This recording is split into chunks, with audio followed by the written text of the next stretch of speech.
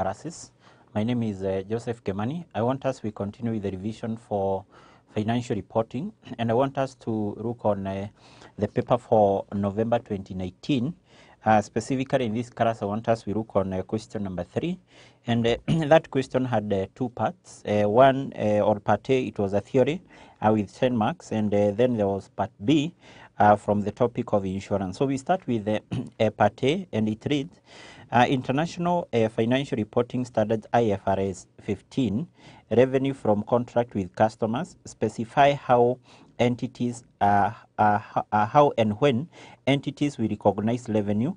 The standard provide a single principle based on 5-step model to be applied to all contract with customers. So the question was, describe the 5-step model as specified in IFRS 15. So basically the question here was asking about the 5 steps now to be followed by an entity whenever now an entity is to recognize the revenue from contract with customers. So let's summarize those particular steps there. Remember, in our case, we are doing the revision. This is the paper for November 2019,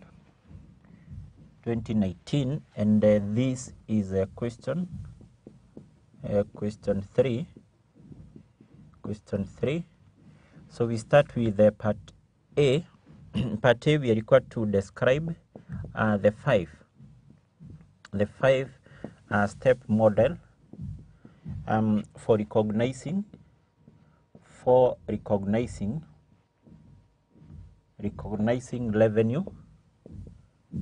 revenue from a contract with customers customers. Now, the first thing which is important here to remember is that this particular standard here, that is IFRS 15, it was issued to replace another standard, that is IAS 18, and basically this particular standard here prescribes the principles for recognizing the revenue from a contract with the various customers. And therefore, this particular standard here, other than giving now the principles for recognizing that particular revenue, it has actually given 5 steps, basically which must be followed by an entity for an entity to recognize revenue from contract with customers. And that's what the question was asking. So step number 1, for an entity to recognize a revenue is basically to identify contract or basically contract with the customers the customers. So means that the first step which an entity, or basically the first thing which an entity will need to do for it now to recognize the revenue from a contract with a customer, or basically customers, is to identify a contract or basically contract which have been entered with customers. And basically in this case, according to IFRS 15, for a contract to exist, that is a contract with a customer to exist, there are those particular conditions which need to be fulfilled. One is that that particular contract need to be approved, by all the parties, So that means, if, for example, maybe an entity is to supply some goods, or maybe an entity is to provide some services, that contract need to be approved by the business itself, and basically the customer who is to be supplied with those particular goods, or basically to be provided with those particular goods, services. 2 is that that particular contract should have commercial. It should have a commercial substance, substance. So basically what this means is that this particular contract, or in this contract between the business entity and the customer, there must be some amount of money which is actually exchanging. So that means that the business should actually supply the goods or provide the services, and then by the end of the day, the business should actually receive some cash. So in that case, we say that there is some commercial good substance. Number 3 is that the payment terms and the payment terms also need to be identified. Also need to be also need to be identified. Need to be identified. To be identified. So basically, when we talk about the payment terms, so we are talking of how now the goods or basically services to be supplied or basically to be provided will be paid for, and basically when the payment should be made. So therefore, if at all now all those particular conditions exist, then in such a case we say that a contract exists between now the business and basically a customer. So therefore, the first step here is to identify that particular contract or basically contract with customers. Now step number 2, according to this particular standard here, is basically to identify the performance obligation, performance obligation. Now, in our case here, when talk about what we refer as the performance obligation, we are talking of what is expected from the business in that particular contract. Usually, in a contract between a business entity and a customer, the obligation or what the business is supposed to do is to supply the goods or basically to provide what the services. So therefore, in this particular step number 2, the business should be able to identify the services, or the goods, the services or the goods to be provided, that is in case of services, or in case of goods, those goods which are to be supplied. So that is the performance obligation, or basically that is the obligation of the business in that particular good contract. That is the step number 2. Step number 3, we have step 3. Step 3, that was step 2. Step 3 is basically to determine, a business should be able to determine the transaction price, transaction price.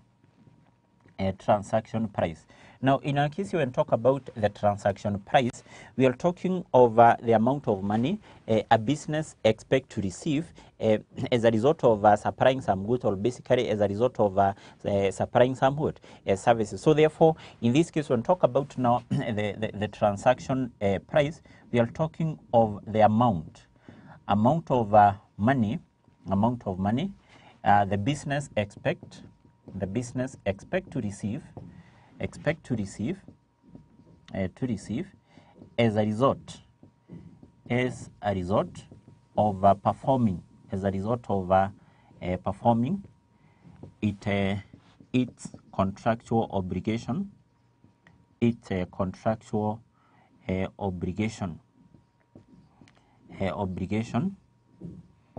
obligation. And then from there we have step number 4. Step number 4 is allocation of the transaction price,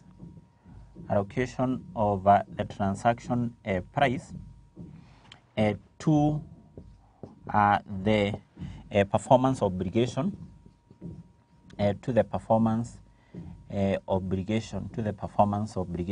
So basically what this particular step entails is that this particular amount of money which is to be received by the business, it should actually be allocated to the performance obligation. What that means is that if, for example, maybe a business is supposed maybe to receive an amount of like 50 million, and maybe assume that this particular 50 million will be received as a result of maybe services which will be provided maybe in year 1, services which will be provided in year 1, year 2, and also in year 3.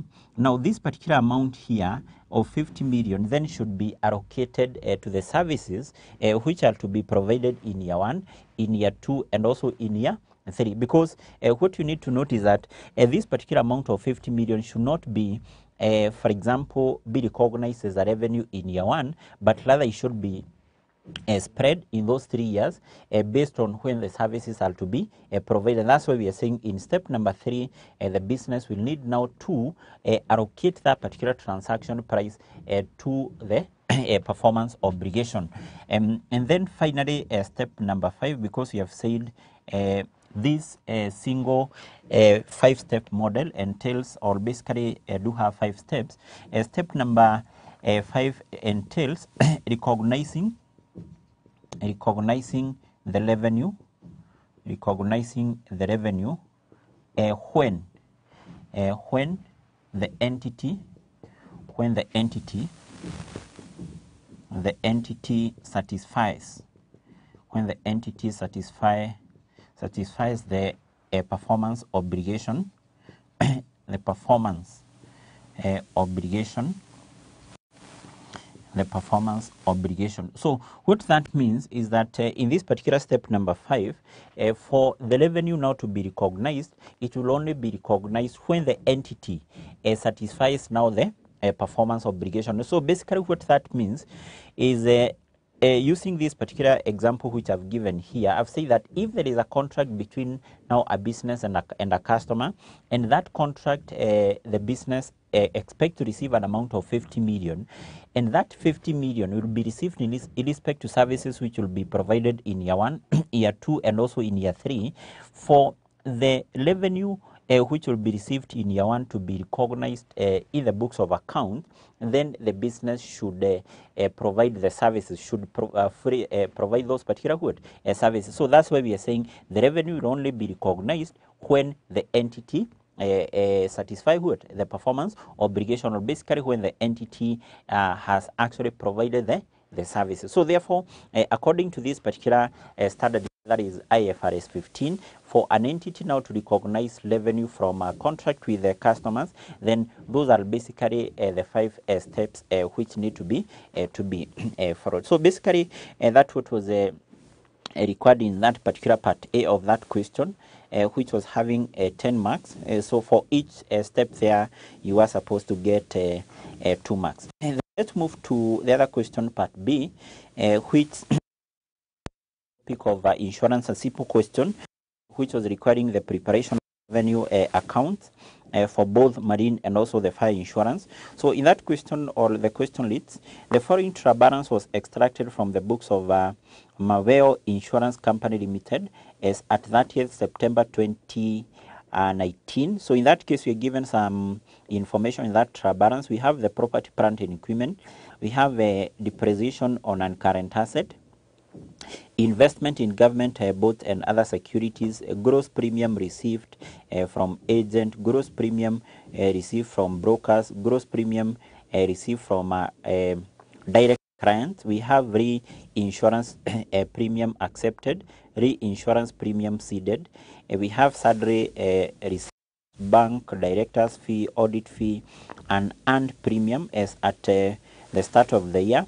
And then we also have claims outstanding at the start of the year. We have the claims which were paid, legal cost in respect to its insurance business, and then we have the salary expenses on marine claims, budget management expenses, trade payables, investment income, ordinary share capital, retained earnings, and then we have premiums which were outstanding. And then we have some additional information. One, we are told premiums outstanding at the end of the year amounted to 1.97 million and 1.2 million for marine and insurance respectively. Two, we are told claims outstanding, that is initiated and outstanding at the end of the year amounted to 750 for marine and 480 for fire insurance. And then an earned premium at the end of the year is to be maintained as 10% and 50% of the premium received for marine and also the fire. And we are told, number 4, the tax rate is 30%. So what the question was requiring there is the preparation of revenue account for both marine and fire, and also the statement of financial position. So basically this was a simple question whereby the examiner was requiring the preparation of the revenue account for both the fire and also the marine insurance business. So we can do away with that. So let's have the title here. So the name of this is question 3B. So the name of the insurance company is Maweo Insurance Company Limited, and we are required to prepare the revenue account. The revenue account, basically both for marine and fire, and these for the year is for the year which ended 30th September 2019. So in our case, we need to have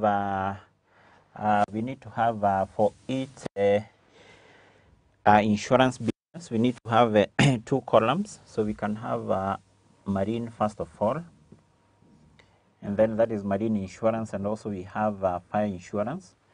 So for each we have 2 columns, and our figures are given in thousands of shillings.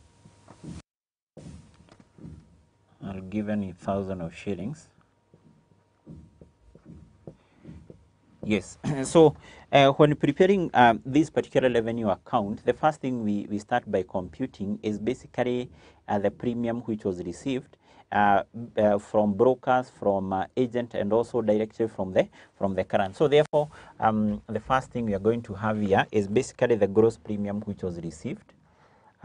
Gross premium received. Received, and this premium is usually received, it can be received from agents, and basically we have that. We have the premium which were received from brokers. We have the premium which was received directly from the client, that is direct clients.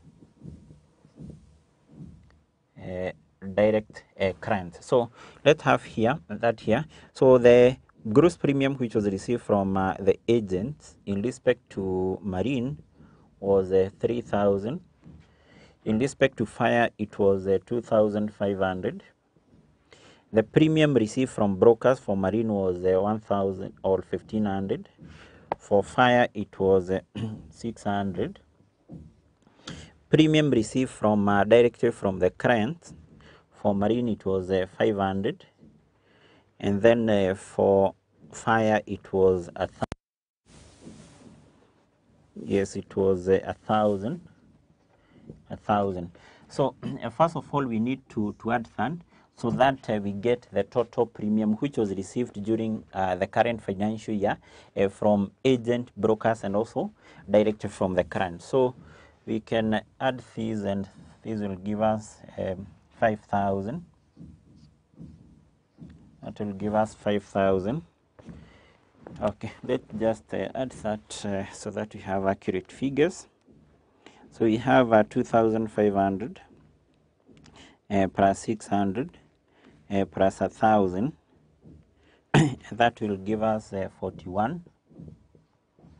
Yes, that will give us 41. Yes, so that is the premium received. And then in respect to this, what we need to do is basically to add the reinsurance, which was accepted. Still, this is a form of an income. So for marine, it was 600, and then for fire, it was 0. And then to this, we are supposed to offset something known as the reinsurance. reinsurance ceded. Ceded for marine it was 700. 700. So, yes, 700. And then for fire it was 300. Yes, it was 300. So we get the net amount there. So first of all, we're going to have 41 minus 300. That will give us 38. 38. And then 5,000 plus 600 minus 700. So that will give us 49. And basically this one, we refer to it as the net premium. We refer to it as the net premium received. Net premium received. So once we have computed that net premium which was received, we are still supposed to adjust this with the premium which was unearned both at the start of the year and also at the end of the year. So the first thing we add here is the unearned premium. Unearned premium at the start of the year. At the start. Basically, the start of this year is 1st October 2018, and then to this we less the unearned premium at the end of the year. At the end of the year. So the unearned premium at the start of the year, that is given in the trial balance, and for marine it was 48. It was 48. So that we are supposed to add it, and then for fire it was 25. It was 25. And then for the unearned premium at the end of the year, we are given that in note number 3, and basically you're told the unearned premium is maintained at 100% and 50% of the premium received for marine and also fire. So basically in our case, we are told that this unearned premium at the end of the year will be maintained as 100% of the premium which were received. In our case, we have the premium which was received here, which is 49. So therefore, what we need to do is basically to get 100% of 49, which will give us 49. So we less it, and then in this case, we are told for fire it will be maintained as 50%. So 50% of that 38 should be a half, and that will give us 19. It will give us 19. So basically we had just those two items, so that now whatever you're going to get here will be the net premium and the net premium or basically now this is the premium which relates now to the current financial year, net premium and. So this will give us 48, because that and that will cancel. And then for fire, we have 38 plus 25 minus 19. Yes, that will give us 4,400. So once now we have the net premium received, basically you have said that this is equivalent now to the premium for the year. So what we need to do is basically to proceed and we less what?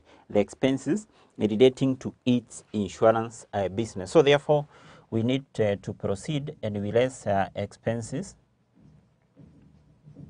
We less the expenses. And basically the expenses which we deduct here in the revenue account are the expenses relating to specifically to each insurance business. Now, in our case, we have that in the trial balance. So I think the first item which you are given are or is the information about claims. So we can have first of all the claims. Let's start with the claims which were paid, because these claims which were paid will be adjusted. The claims which were paid for marine was, so we can have that now in our first paragraph here, was 2770, and for fire it was 21. It was 21. Now these particular claims, we need to adjust them because there are claims which are not being paid at the start, and also those which are not being paid at the end. Now, those claims which are not being paid at the end of the year, because now they relate to the current financial year, what we need to do is basically to add them here. And those claims which are not being paid at the start of the year, definitely they were paid in the course of the year. So they are included here. And because they don't relate to the current financial year and they relate to the previous year, we are going to deduct them here. So therefore, to this, one, we add the claims which were outstanding at the end of the year. So and basically we have that in note number note number 2. We are told the claims which were initiated and basically which were outstanding, which are not being paid. For marine it was 750, and then for fire it was 480. So we add them there, and then we less the claims which were outstanding at the start. At the start, we have that in the trial balance, which for marine it was 11. It was 11, and then for fire it was 840. Yes, 840. So basically that's how we arrive at the claims now for the current financial year. So then from there we also have other expenses specifically relating to these two insurance business other than claims. In fact, below claims we have the legal costs. We have the legal costs, so we can have that here. We have the legal costs.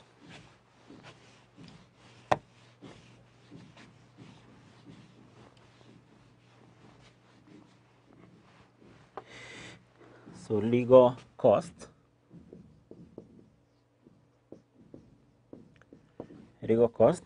So the legal cost for marine it was 280. And then for fire it was 130. It was 130. And then from there we have survey expenses.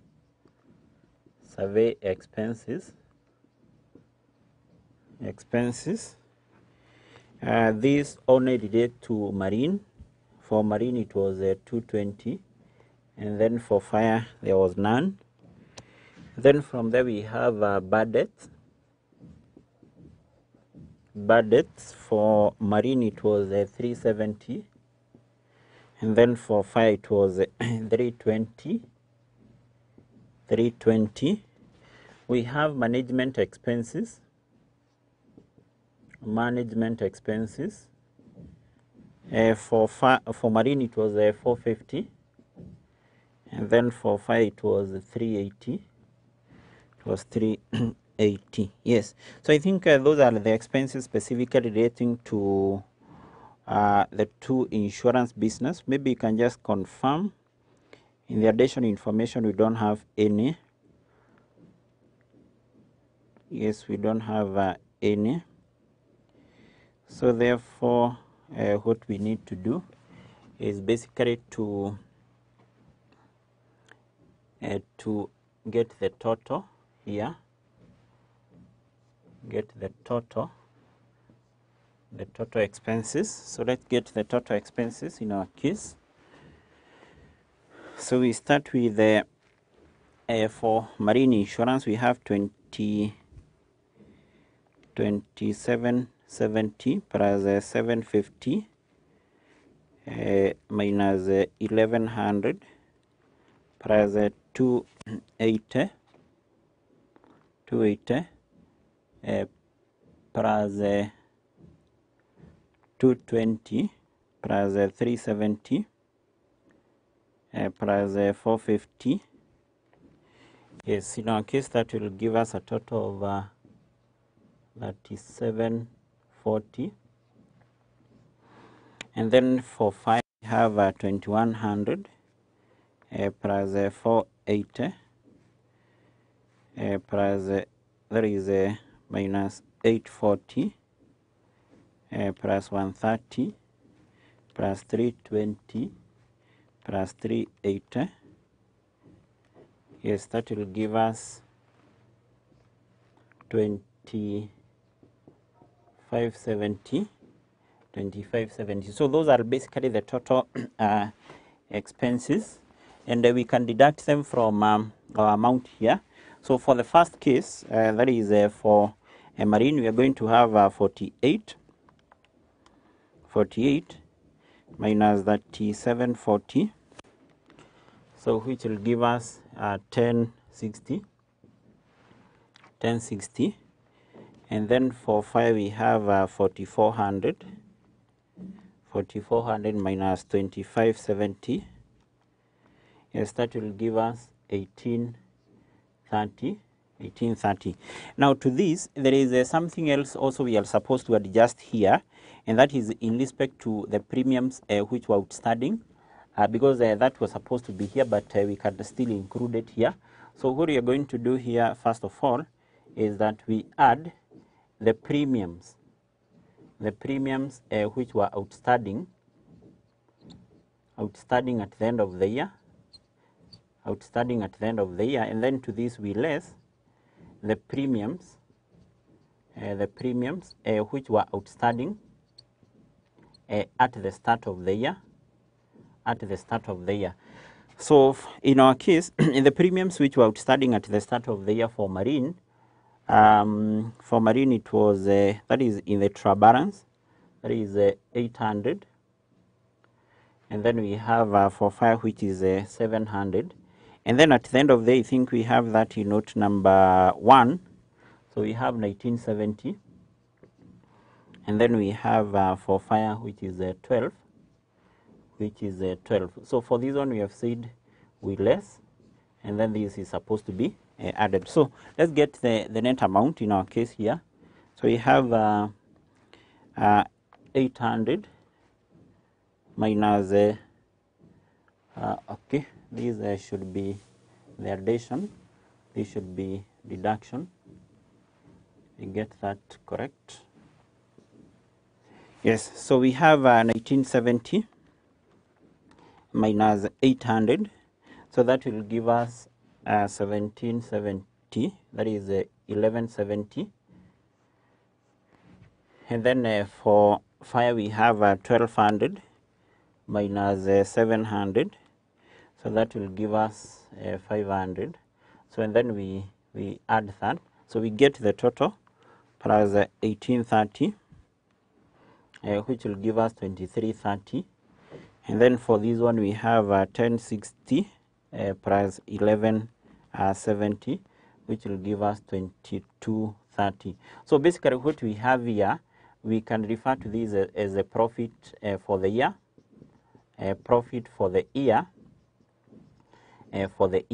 and basically that profit for the year, that ordinarily is supposed now to be transferred to the income statement, because once now an insurance company prepare the revenue account, then from there it is supposed now to prepare now the income statement. So therefore that particular profit for the year, it will actually be transferred to the income statement. So basically that's what was required in Roman 1, and then in Roman 2 we are required to prepare the statement of financial position. So before we can prepare the statement of financial position, which is a little bit simple, let first of all we quickly prepare the income statement, so that now we get the profit for the year for the company now, not for the insurance business specifically, so that now we get the retained profit for the year. So we prepare the income statement very fast, and basically I've said this is not for specific insurance business, but rather it is for the whole company. So to prepare this income statement, always we start with the profit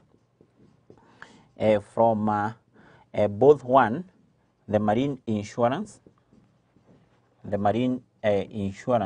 and two, from the fire insurance. So in our case we already have that here. So the profit from marine, it was 2230, from fire it was 2330. Now to this, what we are supposed to do is basically to check whether we have any other income, and I think in our case, if we go back to the trial balance, we have only one income, and that is investment income. So investment income. So the investment income, which is I think the fourth item from below there, is an amount of 280. So we add it there. Whatever you're going to get here will be now the total income for this particular insurance company. So let's get the total income. We have 2230 plus 2330 plus 280.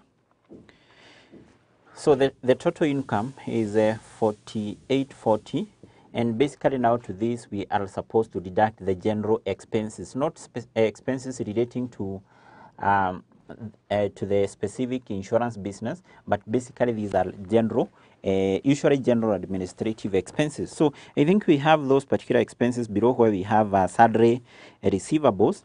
In that case, first of all, we have directors' fees. Directors' fees, which is 495, and then below that we have audit fees, which is 240, and then we also have another general expense there above. Yes, the second item, we have a depreciation on non-current assets. Depreciation on non-current asset is 905. So we get the total expenses in our case, so that we get the profit before tax. So we have 495 plus 240 plus 905. So that will give us 1640. We less it from minus 4840. We have 32. So in our case, this is a profit before tax. So once we have the profit before tax, if you go to note number 4, we are told the tax applicable is 30%. So what that means is that to this profit there, we need to less a tax. So we less the tax expense. The tax expense, of which now the tax expense will be 30% of the profit before tax of 32 times 0.3, which will give us 960. So 960, we deduct it from this amount, plus we deduct it from 32, and whatever you're going to get here will be the profit for the year. The profit for the year, or basically in other terms, we can refer to that as the retained profit for the year, which is 240. So basically this amount, we are going to take it now to the statement of financial position. Basically, we are going to add it to the retained earnings at the start of the year, so that we get the retained earnings to be transferred to the statement of financial position. Then finally, in Roman 2 of that question, because what you have just done here, this was Roman 1. So Roman 2, we are required to prepare the statement of financial position. So we have the title, Maweo Insurance Company Limited, statement of financial position.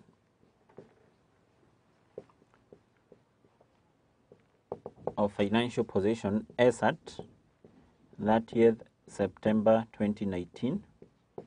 So basically this was a simple one, because these are like free marks.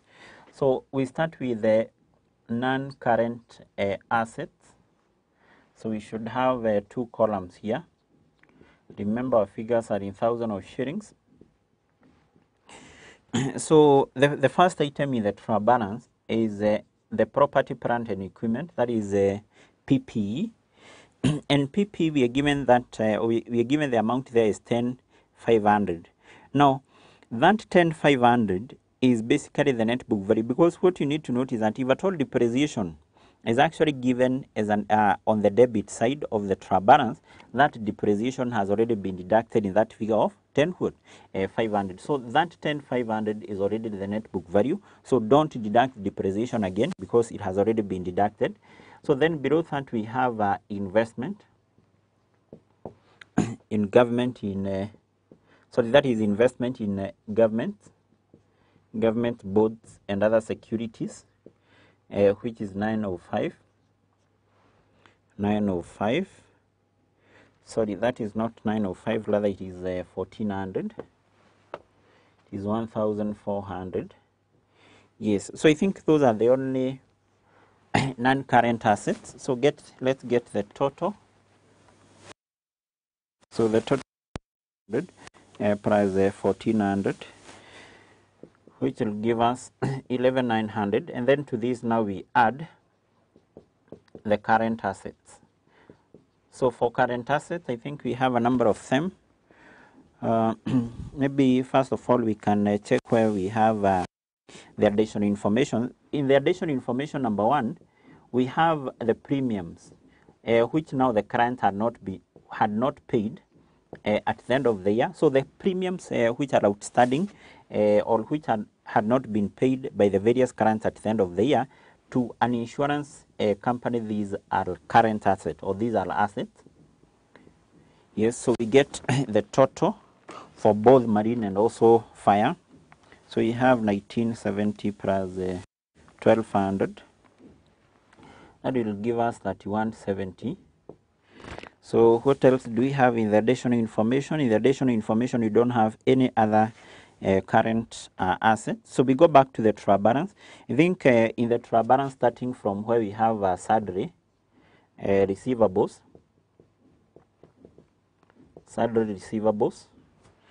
which is an amount of 750. Below that we have bank balance. Bank balance is 90. And then we have directors fees, audit fees, those are expenses. Yes, so in our case I think those are the only current assets. So we get the total asset here. We have 3170 plus 750 plus 90. So we get 1040 plus 11900, and we get 15.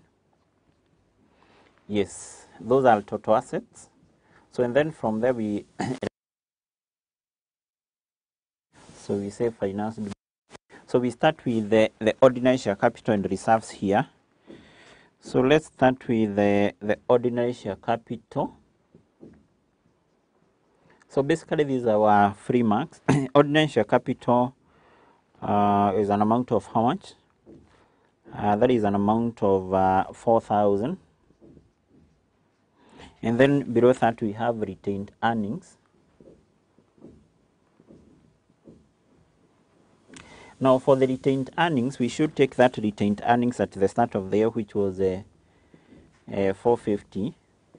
And then we add this profit which was retained during the current year, 2240. We get the total. So we have 450 plus 2240. That will give us 2690. And I think in our case those are the only two components of equity. So we add the 2 plus 4,000, which will give us 6690. So then from there we proceed and we record the liabilities now.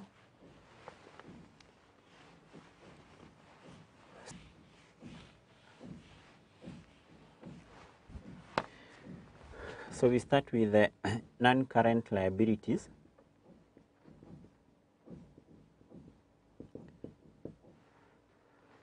Non-current liabilities. Now for the non-current liabilities, basically we have two items which are supposed to be recognized as non-current liabilities. One of it is what we refer to as the unearned premium. Unearned premium. And basically this is at the end of the year. The unearned premium at the end of the year, I think we computed that here at the end of the year, which was 49 plus 19. So we have 49 plus 19. So this will give us 6,800. And still the claims outstanding because it may take the insurance company more than one financial year to settle some of these claims. So we have that in note 2. We have 750 plus 480. So we get that total. Get the total here. So you have 750 plus 480. You have 1230. Yes. So those are basically the two components of non-current liabilities. And finally, we have current liabilities. So for current liabilities, I think we have still a number of them. What do we have? Yes, so going back to the trade balance, first of all, we have the trade payables, which was 230. Trade payables, and 2, we also have this corporate tax. This tax had not been paid for, it was only provided. So we also have corporate tax. We can just refer to it as the current tax. The current tax in our case is 960. Yes, I think those are the only current liabilities. We can just confirm whether we have any other. No, I don't think we have any other. So we get the total current liabilities. We have 230 plus 960, which will give us 1190. So we add all this from where we have the total equity. So we have a total equity 6690 plus 6800 plus 1230 plus 1190. Sorry, we take that again. 6690 plus 6800 plus 1230 plus 1190. Yes, it's giving us 15, 9, 10, and basically these are total. Is the total capital and liabilities. Total capital and liabilities, basically we should be the same with the total asset. Yes, so that essentially what was required in that particular question there, which was testing on the preparation of the revenue account for an insurance business, or basically for an insurance company. So that brings us now to the end of our class. We take a short break and then we come back after the break.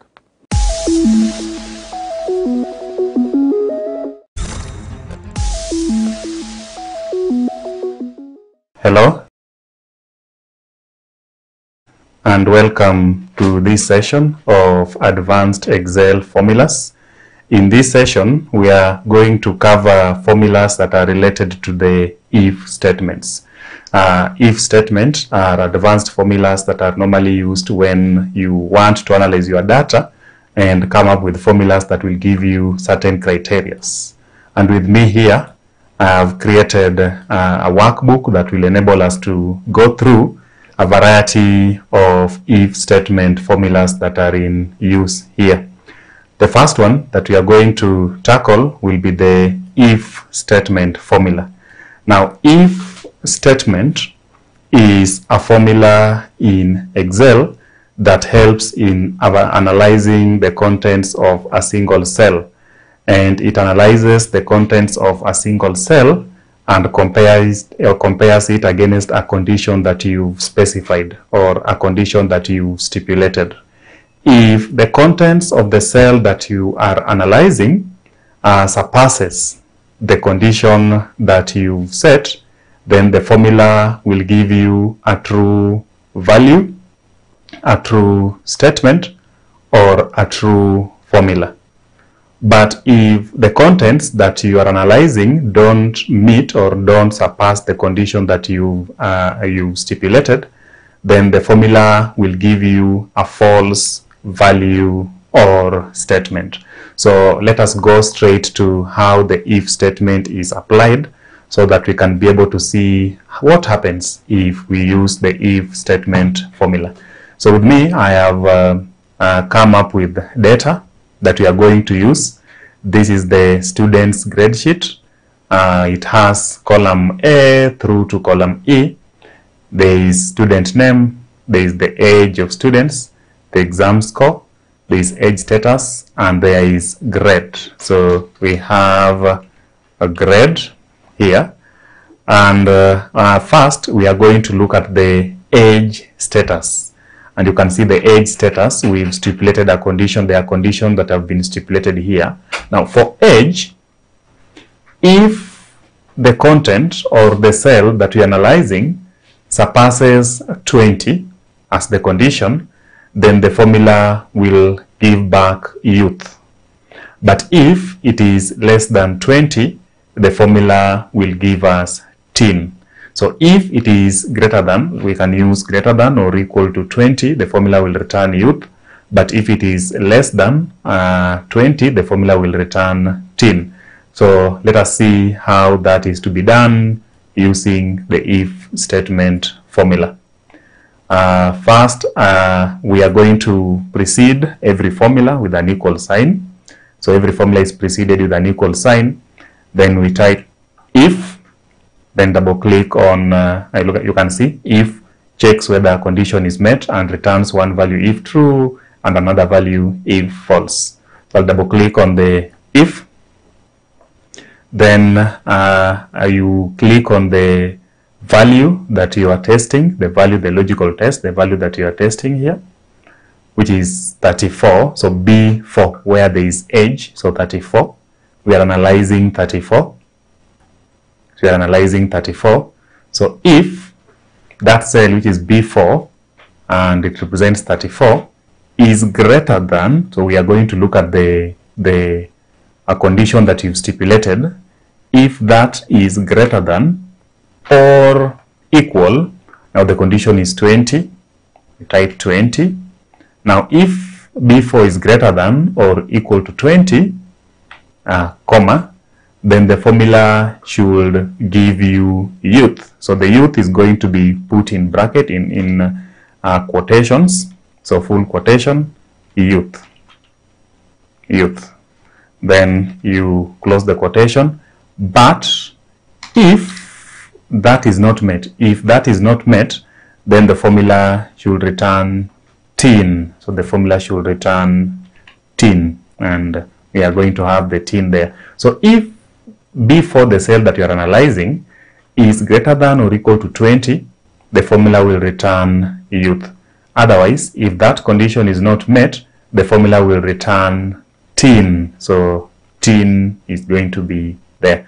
You close the bracket, and after closing the bracket, you hit enter, and it returns that this person is a youth. You can see the person is a youth because the age is 34. 34 is greater than 20, and therefore the formula returns youth. Once that has been done, you copy your formula down up to where Tonet Meg is, and the rest will be pre-filled. Now, Lewis is a youth. David Jack is a youth. Cheryl is a teen. Of course, the age is 18. Gary Hall is 15 years. That one is a teen. We have another youth here. Of course, everything has been brought by your formula or the formula that we entered. So if the age is greater than 20, the formula returns youth. But if the age is less than 20, the formula returns teen, as it has been seen in the if statement formula. Now again, we also have exam score, and we are going to analyze the exam score using the condition that have been stipulated here. Now the condition is that if somebody scores greater than or equal to 60, the formula will return pass. But if somebody scores less than, this one should be less than. If somebody scores less than 60, the formula should return fail. So how is that particular formula applicable? So equal sign, then if, then you double click on the if. You click on the cell that you're analyzing, in this case you're analyzing 80. 80 is C4. C4. So instead of typing, instead of clicking, you can just write C4. That is if you know the cell that you're analyzing, comma. If C4 is greater than, if C4 is greater than or equal to 60, the condition is 60 here, 60, comma, then the formula will return pass. So pass should be in quotation. The formula should return pass. You close the quotation. Otherwise, the formula should return fail. So if the condition above on the left is not met, the formula should return fail. And fail should also be in quotations. So fail should also be in quotation like that. So after that, you hit enter, and the formula, of course, has some error. So we see where the error is. So if C4 is greater than or equal to 60, comma, the formula should return a pass. Otherwise, the formula should return fail. So let us see where the error in the formula is. And okay, so the formula is going to be redone.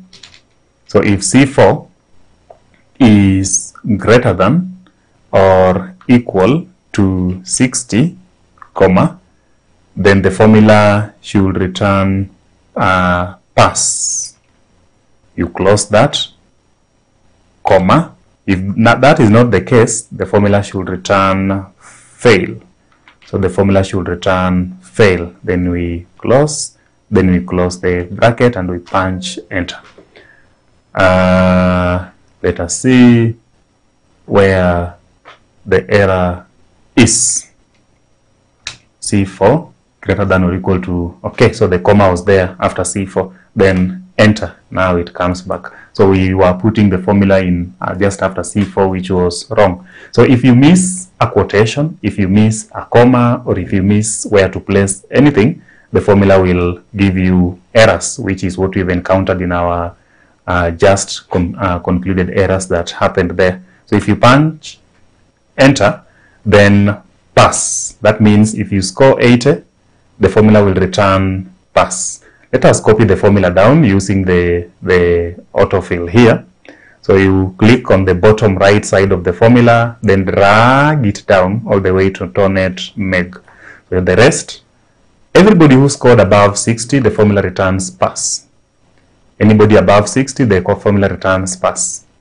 Anything below that, fail. Like Cheryl failed, got 50. Gary 40, that one failed, all the way to 72 here. That is Vim, who scored 72, and that is a pass. So that is how the if statement is applicable in analyzing whatever data that you have in terms of what we've seen here. So the formula can be applied in a variety of ways. You can use it to be able to determine whether your sales were high or they were low sales, or whichever any other analysis that you want to come up with. So that is the if statement. We now want to move to the second analysis, which is nested if. So on our other sheet, we have nested if, which we want to go to and analyze how different things can be done now using the nested if statement. Now, nested if statement, just like the if statement, it analyzes the contents of a single cell. It analyzes the contents of a single cell and compares it against a given condition, and compares it against given conditions. So it analyzes the contents of a single cell, but compares it against given conditions, compares it against given set of conditions, and it returns a true value or statement if the tested condition is met. Otherwise, it will be returning a false value or statement if the tested conditions are not met. So the nested if statement, it analyzes the contents of a single cell and compares the contents against several given conditions, so that it returns a single value statement or formula if one of the condition is met. Otherwise, if no condition is met, then it returns a single false value statement or formula. That is the nested statement here. So in this case, we want to analyze the grades of students on this student's grade sheet. And with me here, I have the students' names. There is Cat 1, there is Cat 2, there is Assignment 1, there is Assignment 2, there is presentation that was done, there is an exam that was also done, then there is total, then there is analysis for grade 1, and also analysis for grade 2 in that particular order. So first, we want to get the total. Remember, for you to get the total, it has to be the summation all the way from Cat 1 to exam. And the best formula that we can use here is AutoSum. You can see AutoSum. You just click on sum and it predicts that indeed you want to sum everything on the left. So that is AutoSum. Then you punch enter. Or you can say sum. Then you double click on the sum. Then you just highlight what you want to sum up to exam. Then you close your bracket. Then you punch enter. That is the same thing. Anyway, I want to drag the formula down so that the rest of the answers can be pre-filled. Then I want to reduce this to 1 decimal place. 1 decimal place, which means I'll decrease the decimals here. You decrease the decimal so that it's 1 decimal place. Then there is grade 1, there is grade 2, and there is the conditions that we want to follow here. So you can either come up with A, B, C, D, E, or from distinction through fail. If a student scores above 75 or equals to 75, the formula should return grade A or distinction. If a student scores 60 or above, the formula should return either B or credit. If a student scores 40 or above, the student should return C or pass. If a student scores 30 or above, the formula should return D or refer.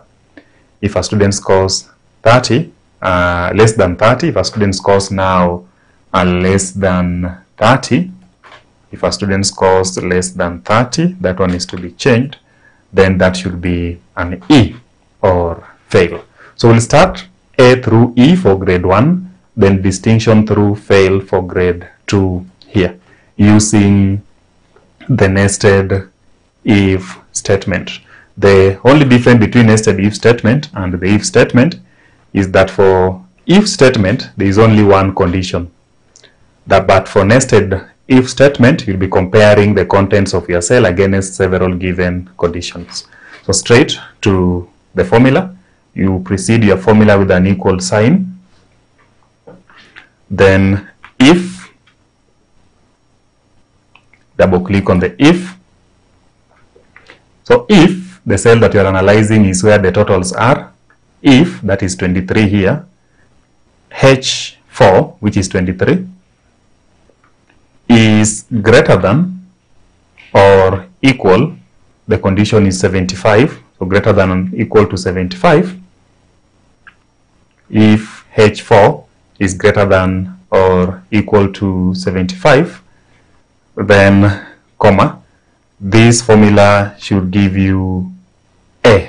So you type A, then close it in the quotation marks, then comma.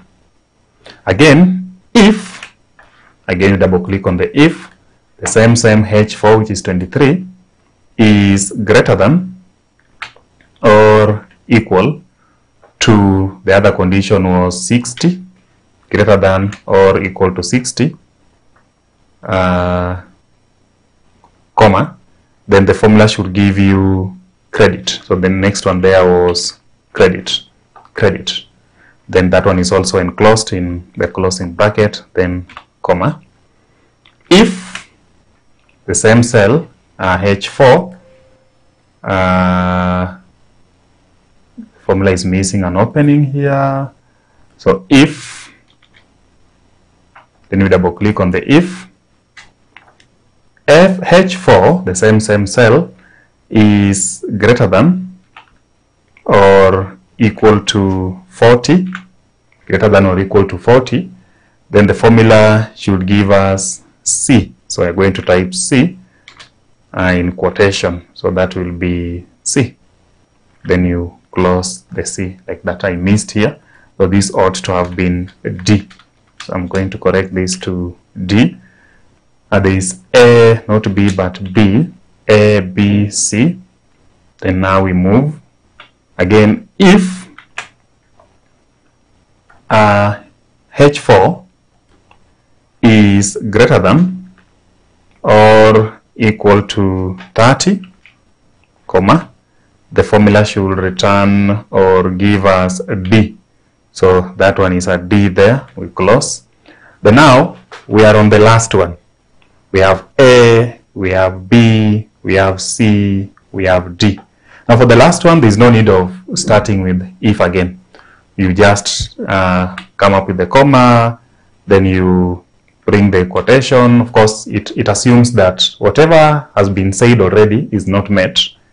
Then whatever follows will be E. That is what, if what is on the left is not met, then the formula should just give you E straight away. So if you don't meet to be in the category of A, B, C, or D, then you'd be in the category of E.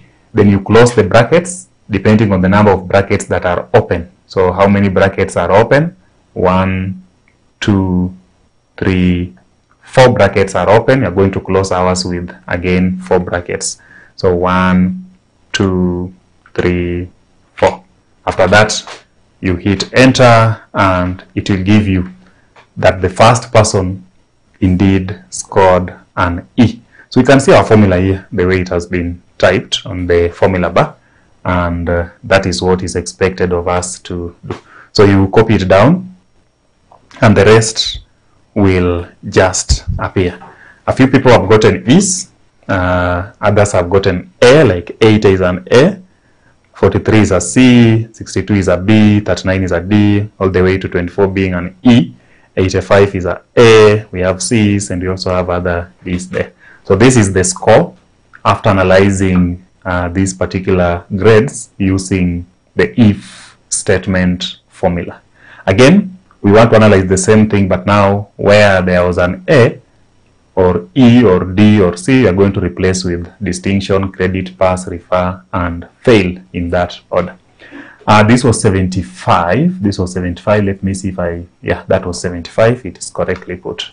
So again, we want to now replace with the distinction through to fail using the same formula. So equal sign, if, then you double click on the if. If the cell that you're analyzing is this 23 where there is total, that is E4, if that is greater than or equal to 75, comma, then the formula should give us distinction. The formula should give us distinction. The formula should give us distinction. Comma, if, again double click on the if, the same cell is greater than or equal to 60, comma, then the formula should give us credit. The formula should give us credit. So you enclose, comma, then again, if the same cell is greater than or equal to 40, then the formula should give us that was if it's greater than, that was pass, comma, then again, if the same cell is greater than or equal to 30, comma, the formula should give us refer. The formula should give us refer. You close the bracket, then the last one automatically, comma, then you bring in, the other one is fail. The other one is fail. The other one is fail. Then you close with the number of brackets that are open. 1, 2, 3, 1, 2, 3, 4. That is 1, 2, 3, 4. So you're going to close with the 4 brackets. 1, 2, 3, 4. I hope all the brackets have been presented, and that one is a fail for that particular student. So this one had everything. There was 30, there was 40, yeah. So once that is pre-filled, you copy your formula down again, and let us see if it is corresponding to the way we needed. So you can see E is fail, A is distinction, C is pass, B is credit, C is pass, B is credit, D is refer, E is fail, A is distinction again. So this is how you analyze your data using if statement and also using nested if statement. So that is if statement and nested if statement.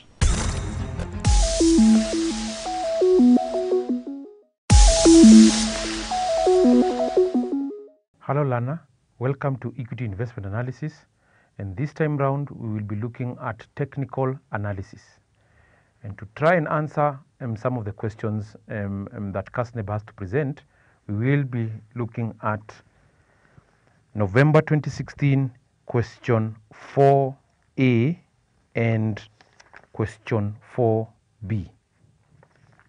So we'll start off by looking at question 4A of May 2016. It reads as follows: examine 4 principles of Dow theory in relation to technical analysis. Now, the Dow theory has got postulates. Now, the postulates read as follows: all kinds of available market information have their influence in stocks contained in the averages, and hence the averages reflect the market. So we can be able to come and summarize and say the first postulate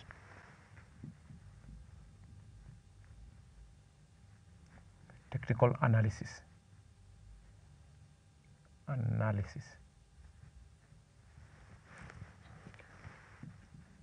Dow theory. Postulate number 1 says that the averages of prices reflects their true values, like that. So when you look at a share of KCB like that, it actually indicates or signifies that that is the true and fair value of KCB. So if there is information that comes into the market that for example, the CEO is going to tender his resignation,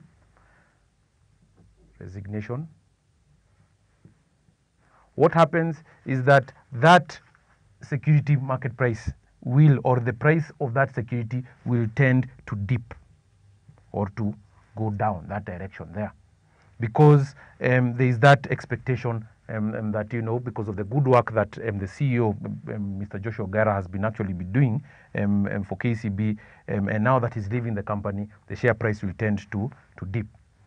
The second postulate reads as follows: that the averages exhibit 3 types of trends via the primary trend, the secondary reactions, and the minor movements.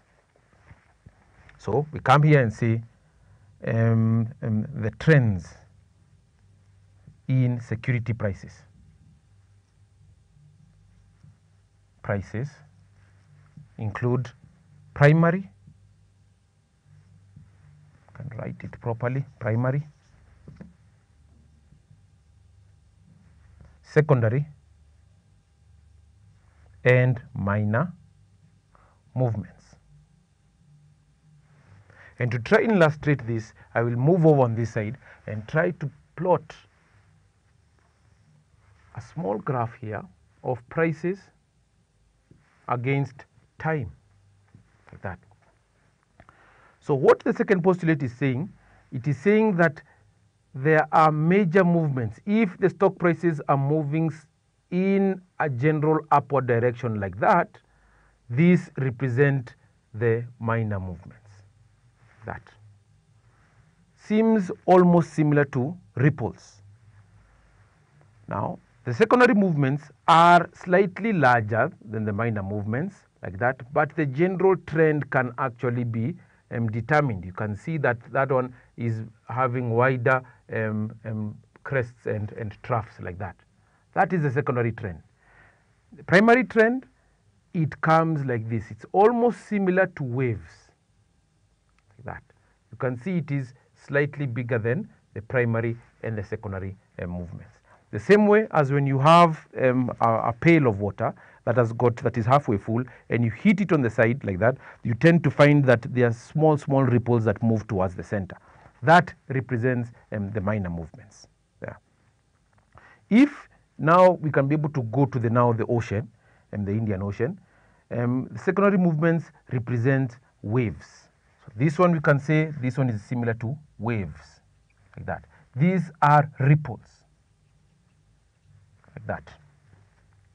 Now, the primary movements are the ones which are larger. Just moving to that diagram there, and this can be denoted by the tides, like that.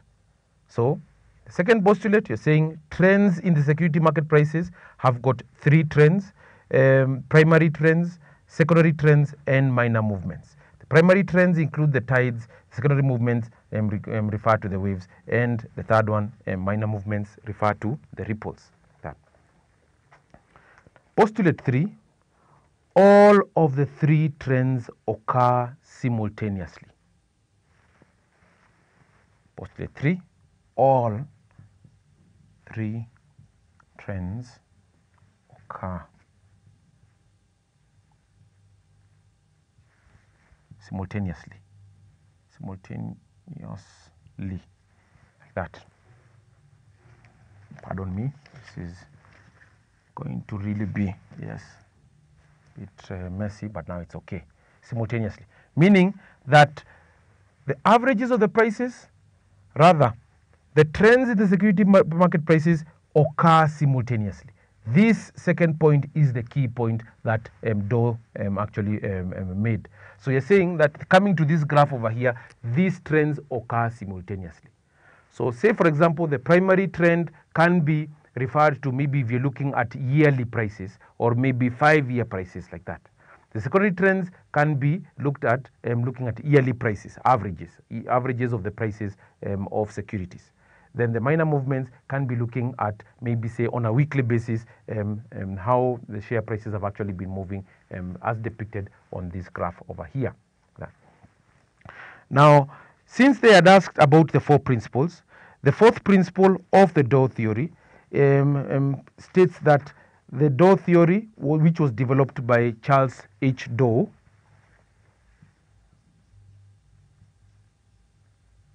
as developed by Charles Doe,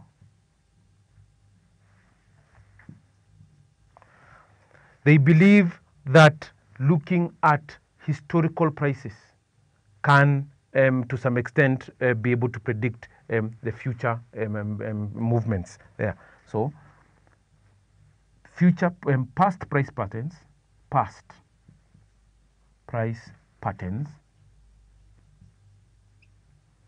depicts, I can rub here, say depicts future price movements. That. So looking at the past can be able to determine that now the trend can actually be somewhat be seen to be moving in that direction, like that. If, for example, moving over on this other side, we can be able to try and depict the opposite or the contrary towards that. We're saying that we have a trend moving in that direction, like that, and here you have larger waves moving like that, and here you have still very larger waves moving like that. You can be able to predict that now the general trend is moving down like that. So that is the 4 principles of the Doe of technical analysis as presented by Charles H. Doe. Part 2 of the question is asking, explain the reasoning behind support and resistance level in relation to technical analysis. Now, technical analysis, part 2, technical analysis looks at graphs and charts.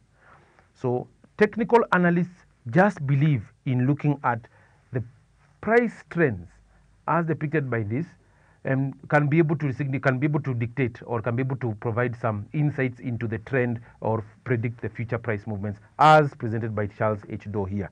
So support and resistance levels, I can be able to try and depict it using a graph over here. And how to depict it is that this, supposing this is the topmost, or this is like what we can call a trough,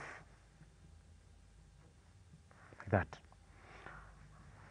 This part, within this part, security prices, and we plot prices against time, like that. So if the price is moving up, then it moves down like that, it moves up continuously like that, and so on and so forth. That this most bottom part here, the part that the prices does not surpass moving downwards like that, is called the support level. This is the resistance level there. Why are we calling this support, this resistance level and this support level? We are saying that it is, as prices tend to increase like this, it resists surpassing this part over here. So it somewhat resists and now starts moving towards moving that downward trend in that direction like that. So there is some form of resistance beyond passing that level like that. That is why it's called the resistance level there. This other part down over here is called the support level. Why is it called the support? Is because you're saying that it supports the price movements and it does not surpass this part moving beyond that part, this dotted line down over here. And that's why we're saying that this is called the support level there. Support, resistance. Resistance is always on the top, support is at the bottom there. So that is explains the reasoning behind the support and the resistance level in relation to technical analysis. This is the resistance level because it resists moving any further up. It is the support, just the same as you have a support down over here like this, nothing can go below that support level over here. So it supports the price movements within the trough over here, which I've already explained over here, right there. Part 3 of question 4 is asking, the exhibit below relates to Fairmore Limited, a company quoted in the Securities Exchange with a 50-day moving average and relative strength compared to Standard & Poor's S&P Industrial with 50-day moving average for the year 2014 and 2015. So you can see the diagram there, the two diagrams there. There is one that is plotting the share price against the months there for 2014 moving all the way to 2015, from July 2014 moving all to June 2015. The second graph there indicates on the y-axis is the relative strength ratio plotted against the time. Similar period from July 2014 all the way to June 2015. You are required to interpret the chart outputs lined labeled 1 to 4 in A3 above. So, in trying to identify, so I can redraw that chart over here very briefly, not exactly the same, but you're saying that this is the share price that is moving somewhat like that there, and you have a line that moves like that all the way cutting down and moving like that. So the chart outputs, this is the first one over here. The chart output, and you're plotting against price, share price, against time over there. So chart output 1 is the share price movement. Why is it the share price movement? Because you can be able to see that the price is being plotted against time, and this represents the price movements, or the corresponding, the respective price movement over security and like that. That's why you can be able to see it is not very smooth. The one that is smooth like that, we are saying the chart output 2 there. Chart output 2 is the trend line. It is the trend line. In other words, we are saying, to be more specific, it is a moving average. average, moving average. We are saying, we can say, if for example we have time periods, maybe within a week, day 1, 2, 3, 4, 5, like that, and you have the corresponding prices, 20, maybe 21, 22, 20, 22, and then 25, like that. So we are saying that if we want a 3-day or a 2-day moving average, we can be able, 3-day, let's say 3-day moving average, 3-day moving average. That we just count the 3 days, 1, 2, 3. So you say 20 plus 21 plus 22 all over 3. You put that average right over here. Then you move for the next 3 days, 1, 2, 3. So we say we have 21 plus 22 plus 22. So we are starting from here, 1, 2, 3. It's over. Divided by 3, we get the average. We get the average, you put it right down over here. The next one, we have the 3 days, 1, 2, 3. So we have, if we can come on this other side, please.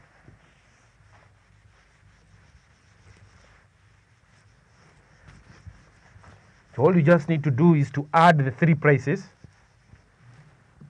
That is 22 plus 22 plus 25 all over 3.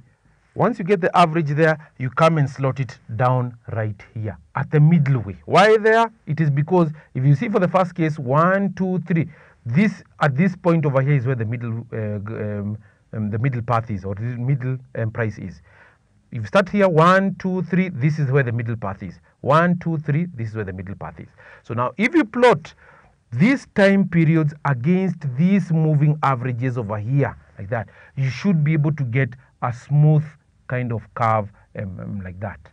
That represents the trend line there. So trying to come to the second graph, if you look at the relative strength ratio, strength there, and here you have now the time period over here, time. I'm not going to write the months there, but in this case you have the share prices moving somewhat like that, and then you can see it's moving somewhat like that. So you also have a similar kind of line moving somewhat like that. You're being told to explain the chart outputs 3 there and chart output 4 there.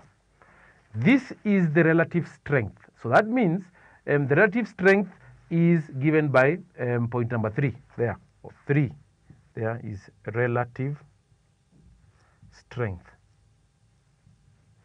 Relative strength is given as the gains divided by the number of stocks that gain versus the number of stocks that lose out. So it is a number of stocks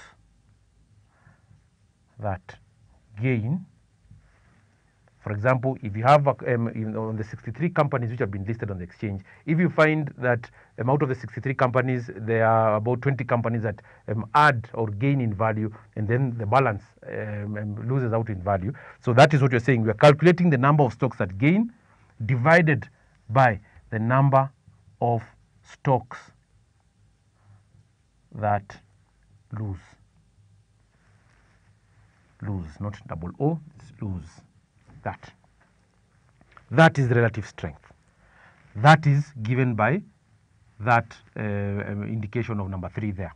Number 4 is given as the trend line.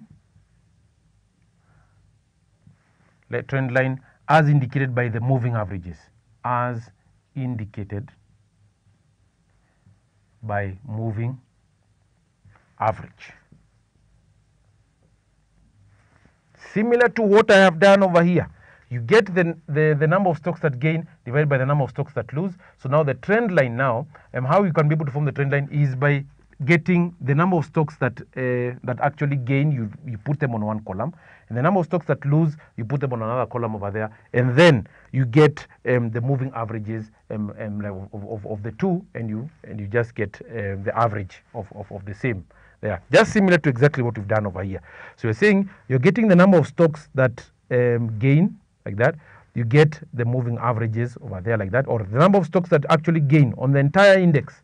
Instead of having the number of stocks that gain and the number of stocks that actually lose, you just get the number of stocks in the entire index. Whether they gain or whether they lose, you just get the averages of all of them. So if it's a 3-day moving average, if it is a 4-day moving average, or doesn't really matter. So similar to exactly what I've done here, you get 1, 2, 3 for a 3-day moving average. You get the average, you divide by 3, you put that value there. You get this plus this plus this, which is indicated over here, and you divide by 3, you put the indication over there. So that is exactly what is the trend line there. So we've interpreted the chart outputs labeled 1 to 4. That's 1, 2, 3, and 4 there. Now we move on to part B of the question. Kendagor Ondigo, an equities analyst at Fiduciary Capital, is analyzing Fast Technologies Limited, which deals with computer software. The following are the sales data for the existing software and the new software which was launched in the year 2015 and which is expected to catch attention of the market. Existing software provided there, you can see the individual sales is 2640, 2015. Corporate sales is 400. The total 3040 or 3040. On the right hand side, the new software on individual sales is 45 million. The corporate sales are 0. The total 45 million in 2015. The equities analyst intends to forecast the year 2016 sales using the following assumptions. Number 1, individual sales of the new software will increase by 375% in the year 2016, but the new software will not be adopted by corporate customers. The sales of existing software to corporate customers will remain static. The sales to existing software, the sales of existing software to individuals will shrink by 25% as a result of new software required. The total estimated revenue from the software business in 2016. So now we need to first of all make the adjustments based on the assumptions 1 to 3 there. So the individual sales, yes, being told that the individual sales of the new software will increase by 375% in the year 2016, but the new software will not be adopted by corporate customers. So we look at the individual sales on the side of the new software. So the individual sales, new software. I should have written part B there, doing part B. New software. We are saying the individual sales,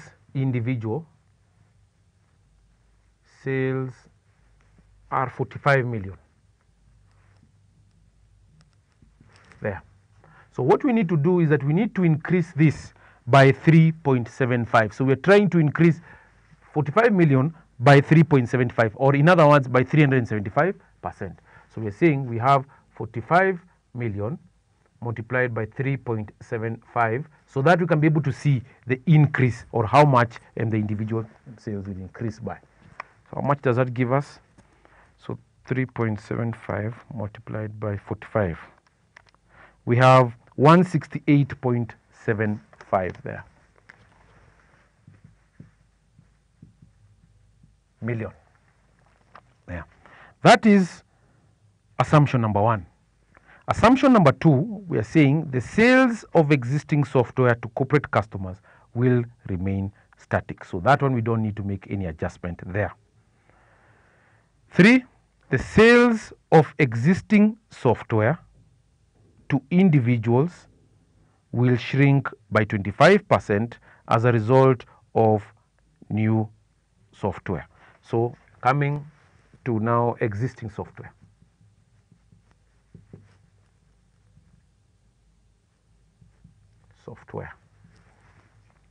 So what happens is that we are saying that we need to shrink the individuals, existing software to individuals. So the individual sales, individual sales 2640 million. So we are saying we need to shrink that by 25%. So we are saying 25% rather, can say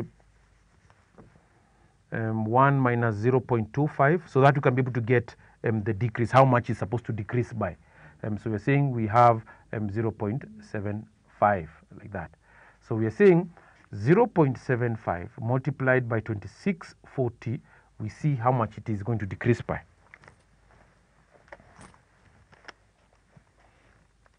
75 times 2640, 1980. 1980.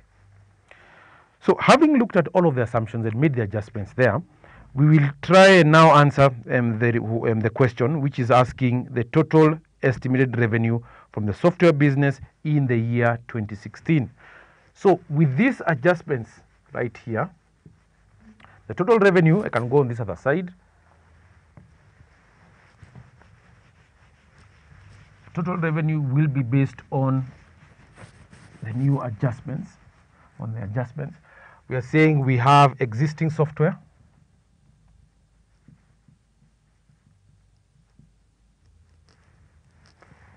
so we have individual sales,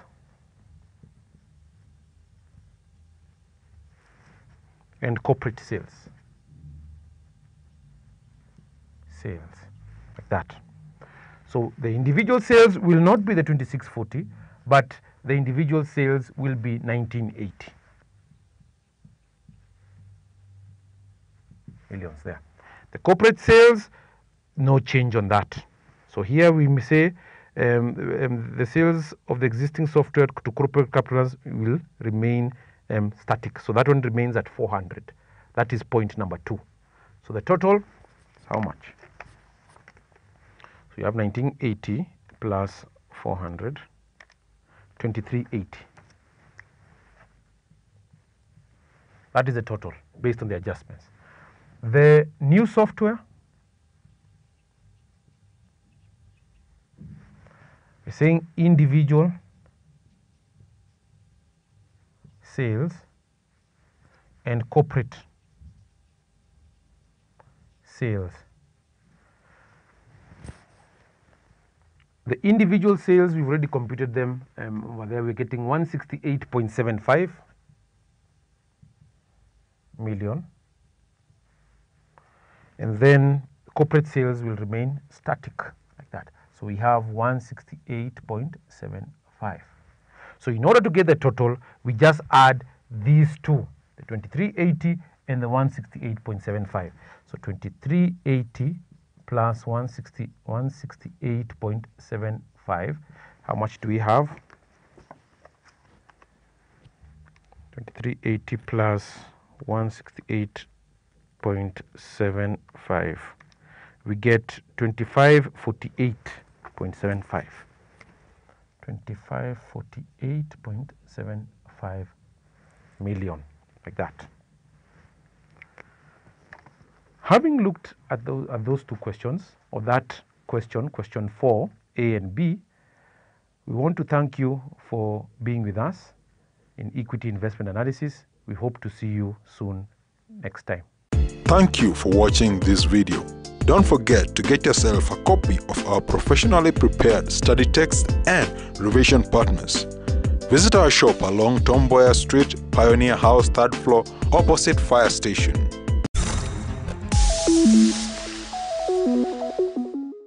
Let's now move on to part C. Makazi Limited's current earnings per share is 6 shillings. The firm has in issue 50 million ordinary shares which have a par value of 20 shillings. The firm's total revenue and capital reserves amounts to 500 million shillings.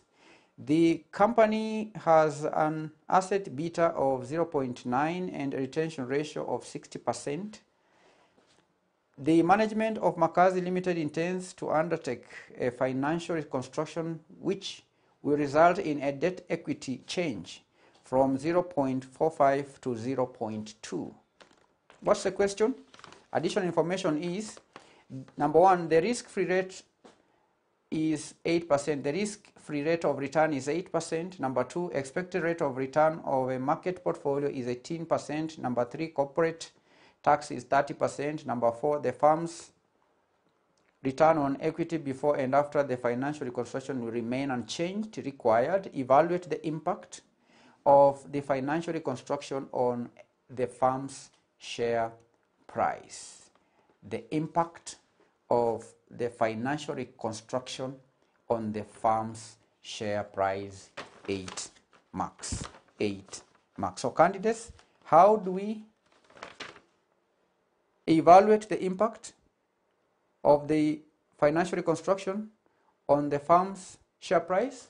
We'll compute two share prices, one before the reconstruction, then we'll compute the share price after the reconstruction, then we'll do the evaluation. We will check whether the evaluation led to an increase in the share price or led to a reduction in the share price. That is the formula. We calculate the share price before reconstruction and after reconstruction. Then we, all right. So let's now begin. I'm going to first calculate. So candidates, we are going to calculate the value of a share. This is C. We'll calculate the value of a share before reconstruction. Is it reconstruction? Yes, before financial reconstruction. And we know, candidates, the value of a share P naught is equal to D naught 1 plus G over cost of equity of levered firm minus G. So this is the formula for calculating the value of a share before reconstruction. Then we will calculate the value of the share after reconstruction. Then we compare the two and see the effect of reconstruction on the value of a share. So do we have these values in the question? No, we do not have these values. We need to work out these values beginning with dividend per share. D naught is dividend per share. G is the growth rate. We don't have the growth rate. The cost of equity for the levered firm, we do not have it. We will have to work it out. So let's work out those variables, the inputs. Let's begin with the dividend per share. Dividend per share D naught is equal to, we will use the information given to calculate D naught. In this question we are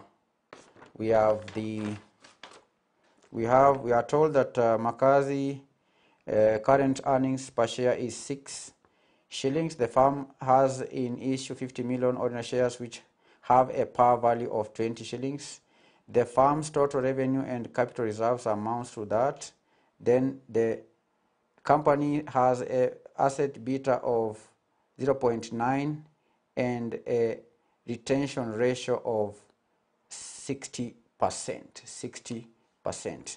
So dividend per share will be equal to the payout ratio. Payout ratio times the EPS. Payout ratio times the EPS. In this question, we have the retention ratio is 60%. Retention ratio. If the retention ratio is 60%, then the payout ratio is 40%. That is 100% minus 60%, giving us 40%.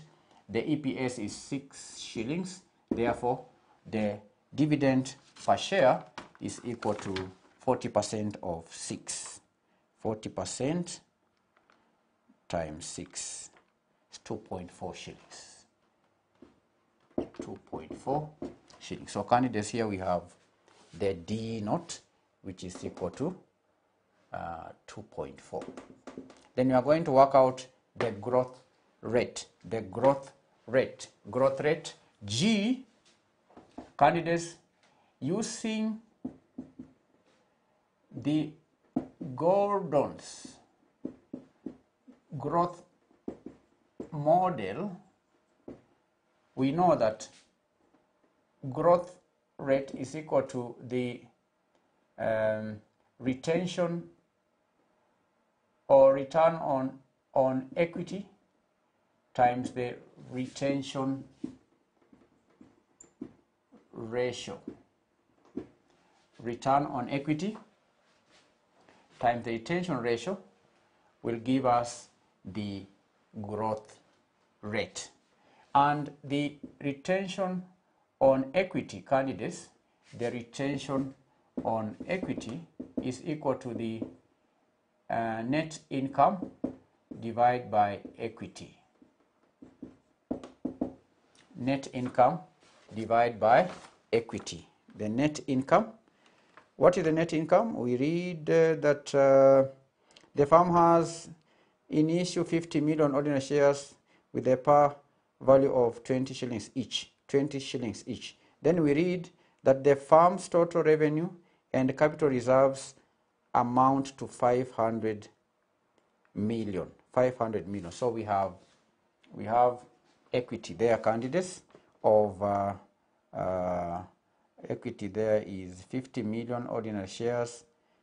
Ordinary shares, 50 million ordinary shares. So we'll have 50 million ordinary shares times the par value of the shares is, the par value there is 20 shillings. That is ordinary shares or ordinary share capital, plus the total revenue and capital reserves of 500 million plus 500 million shillings. 500 million shillings. So we need to determine the net income. The net income, candidates, is just the earnings. We read that in the first sentence that the Makazi Limited's current earnings per share is 6 shillings. Earnings per share is 6 shillings. That is the earnings. Earnings 6 shillings per share. So 6 shillings times number of shares, the number of shares 50 million. Okay, this is 50 million. That will give the return on equity. So we have this is 50 times 6 is 300. That is the net income. We are going to divide 50. This is 50 times 50 million times 20 plus 500. It's 1,500.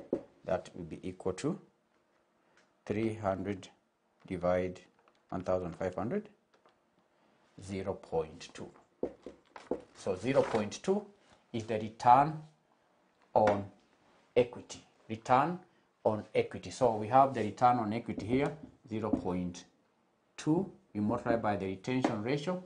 The retention ratio, if the payout ratio is 40%, the retention ratio we are given in the question is 60%. Therefore, the growth rate will be 0.2 times 60, which is equal to 12%. 12% is the growth rate. The growth rate here is 12%. So we have 1 plus 0.12 divide by the cost of equity of the levered firm. Cost of equity of levered firm. How do we calculate the cost of equity of levered farm. Cost of equity of a levered farm. Candidates, using CPA,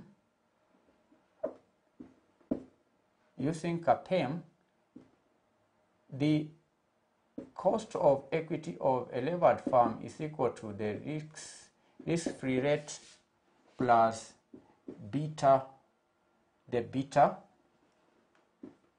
of levered farm into RM minus RF. This is the premium. That gives us the cost of equity of a levered farm. Cost of equity of the levered farm. Now, do we have all the inputs in this formula? Yes, we have the risk-free given. Risk-free is 8%, that is 8. We have beta for the levered farm. Beta of the levered farm, we are given some beta somewhere. We read that the company has a beta of 0.9. But candidates, that is the beta of this farm, which is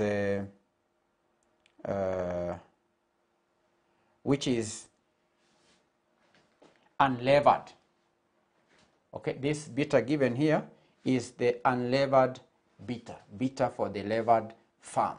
But here, candidates, this is beta for the levered farm. This one is unlevered. The beta given in the question is a beta, the asset beta 0.9 of the unlevered farm.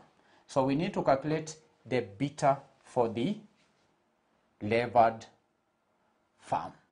So candidates, how do we calculate beta for the unlevered farm? Beta for the levered, this is levered. The one here is the unlevered. So candidates, using the Hamada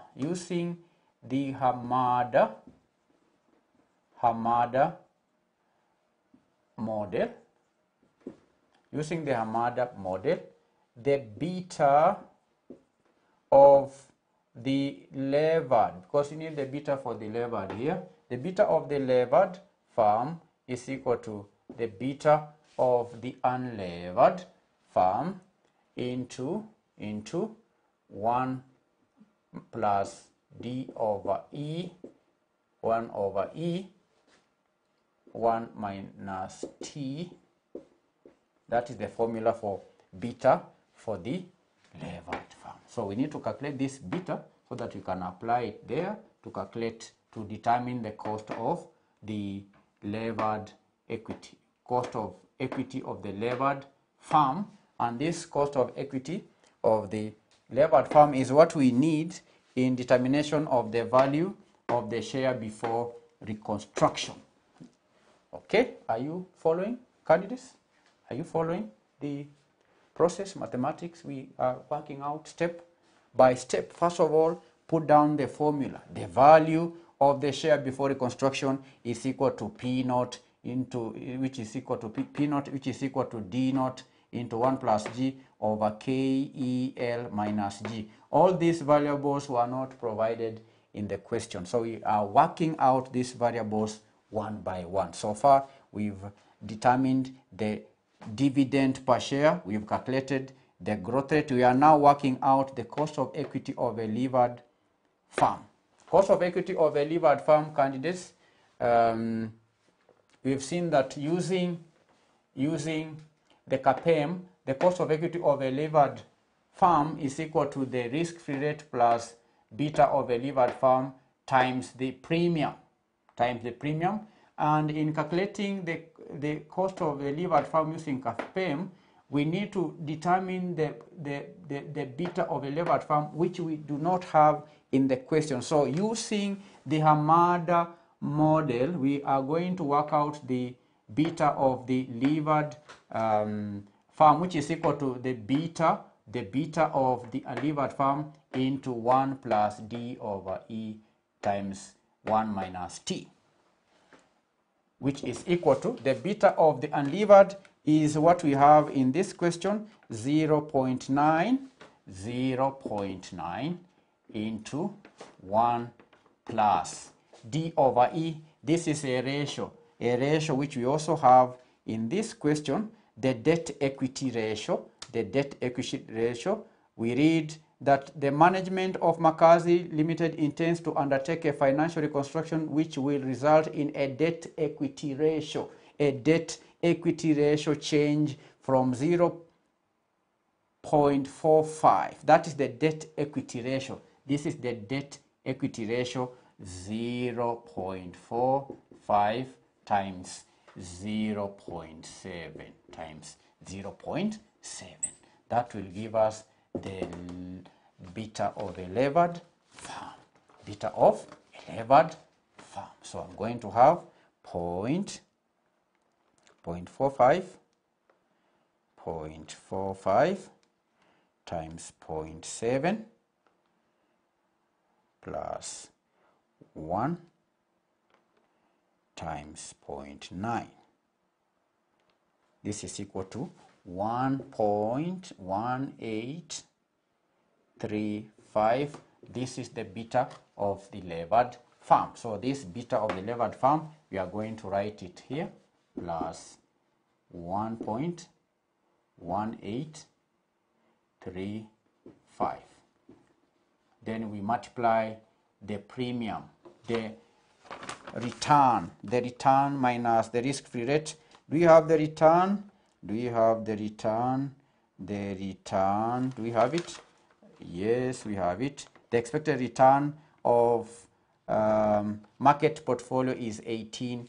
18% minus the risk-free rate 8%. Therefore, candidates, the cost of equity of a levered firm will be equal to 10, 18 minus 8 is just 10, times 1.1835 plus 8. This is equal to 19.835. 19.835%. Therefore, candidates, the value of the share before reconstruction will be equal to 2.4 into 1 plus 0.12 divide by 19.835%. When converted into decimal, this will be equal to 0.19835 minus G minus growth rate 12%. When converted into decimal, 0.12. Therefore, candidates, the value of a share, this share will be equal to 2.4 times 1.12 divide by 0.19835 minus 0.12. This gives me shillings 34.30. That's the value of the share before reconstruction. We will now calculate the value of the share after reconstruction. The value of this share after reconstruction. The value of the share after reconstruction. Then we compare. We're going to compare after calculating the value of the share after reconstruction. We see what is the effect of reconstruction on the share. Effect of reconstruction on the share. So we calculate the value of the share after reconstruction. This is financial reconstruction. the value of a share will be equal to P naught is equal to D naught 1 plus G divided by K E L minus G.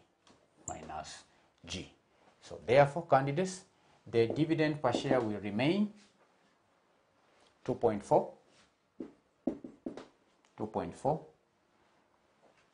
The growth rate will remain 1 plus 0.12. The cost of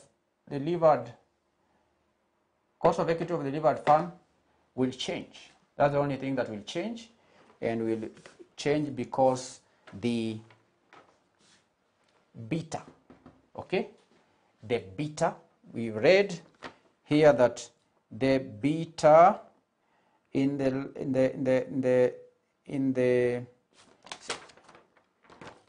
third sentence down there, we read that the management of Makazi Limited intends to undertake a financial reconstruction which will result in a debt equity ratio change from 0.45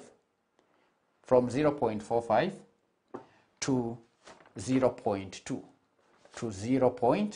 Now, using Hamada, we will have to Hamada model. We are going to change this 0.45 because it is changing from 0.45 to 0.2. So the beta for the levered farm after reconstruction will change to 0.2. So therefore, what will be the beta? The beta is going to be 0.2 times 0.7 times 0.7, which is equal to 0.14 plus 1, which is equal to 1.14 times 0.9 is equal to 1.0226. The beta for the levered farm will change to 1.026.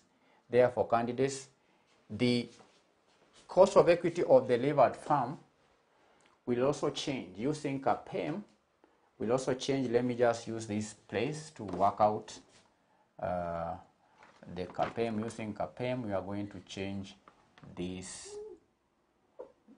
Beta will change. That beta will change to 1.026. Therefore, this will change after reconstruction again. This is going to change 1.026 times 10. This is 1.026 times 10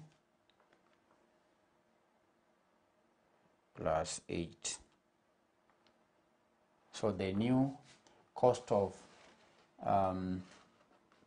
equity of the levered farm is equal to 18.26.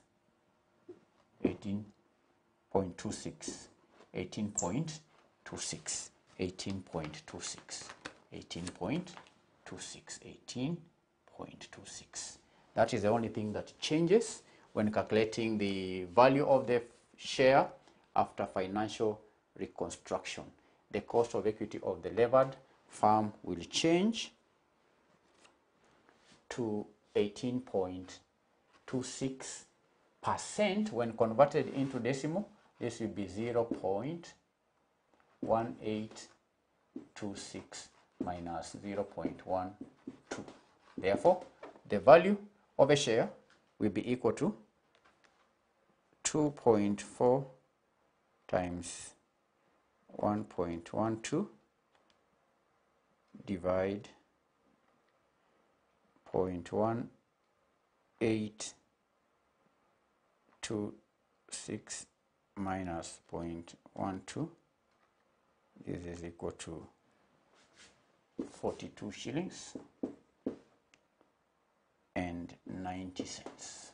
42 shillings and 90 cents. So candidates, we have calculated the value of the share after reconstruction, and we have found out that after reconstruction the value of the share goes up from 34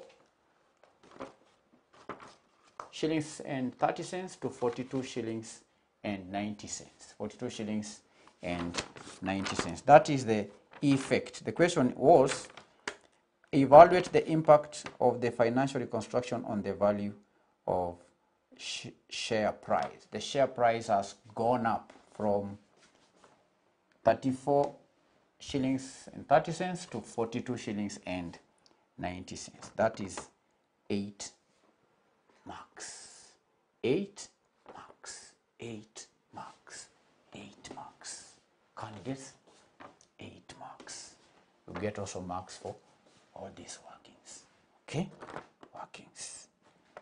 These inputs were not provided in the question. The candidate, that's why I always tell you, before you answer any question, put down the formula. It is this formula that guides you on how to earn the marks, because out of this formula we saw from the question that none of these inputs were provided in the formula. So a candidate getting marks, you don't have to score all the marks, but you can at least score some marks. Out of these 8 marks, you can score some marks, because by now you know how to calculate the dividend per share. There are many ways in which the DPS can be calculated, and that depends on the information provided in the question. We know dividend per share can be the total earnings attributable to shareholders divided by the number of shares.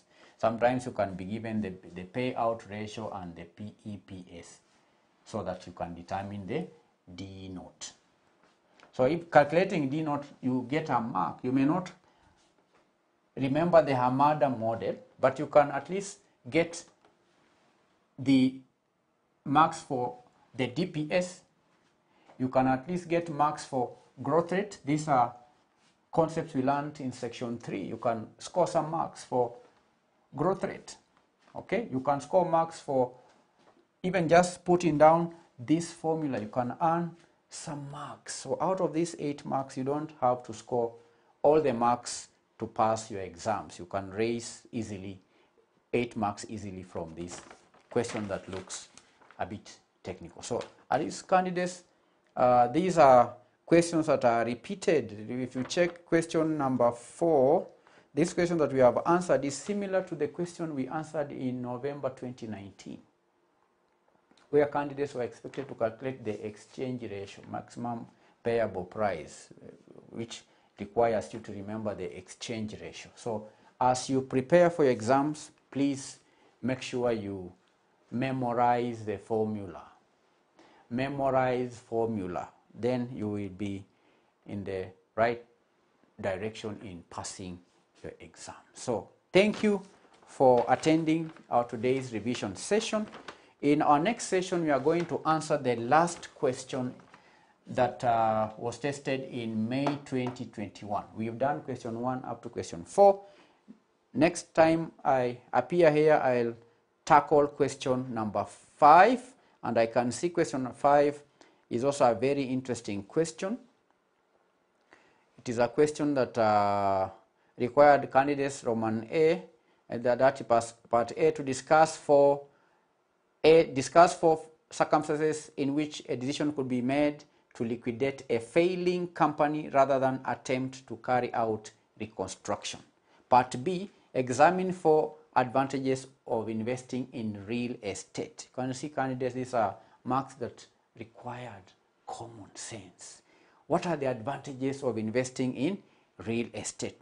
Then part C, candidates were required to construct a decision tree to depict payoffs and hence determine the expected net present value of a project. There is information given there regarding a project by company Z Tech Limited, which wishes to design a new product so as to catch the interest of their largest market, which is currently very competitive. Part 2 of C required candidates to calculate the project's expected standard deviation and coefficient of variation. These are common questions. So make sure you keep revising, and as you revise, avoid just looking at the answers in the books or just watching these videos the way you watch movies. Make sure sometimes you sit down with a complete sitting. Take, for example, May 2021 sitting, do the whole 5 questions in 3 hours, then you can go back and check if your answers are correct. Continue practicing what we call active recall, and you'll have a very easy time in tackling examination questions. Thank you. God bless you. Bye-bye. Welcome to Manifested Publishers. Hello students, welcome to Manifested Online Classes. My name is Joseph Kemani. I want us to continue with the revision for financial reporting, and I want us to look on the paper for November 2019. Specifically in this class, I want us to look on question number 3, and that question had 2 parts. One, or part A, it was a theory with 10 marks, and then there was part B from the topic of insurance. So we start with part A, and it reads, International Financial Reporting Standards IFRS 15, revenue from contract with customers, specify how entities how and when entities will recognize revenue. The standard provide a single principle based on 5-step model to be applied to all contract with customers. So the question was, describe the 5-step model as specified in IFRS 15. So basically the question here was asking about the 5 steps now to be followed by an entity whenever now an entity is to recognize the revenue from contract with customers. So let's summarize those particular steps there. Remember, in our case, we are doing the revision. This is the paper for November 2019, and this is a question 3. So we start with part A. Part A, we are required to describe the 5-step model for recognizing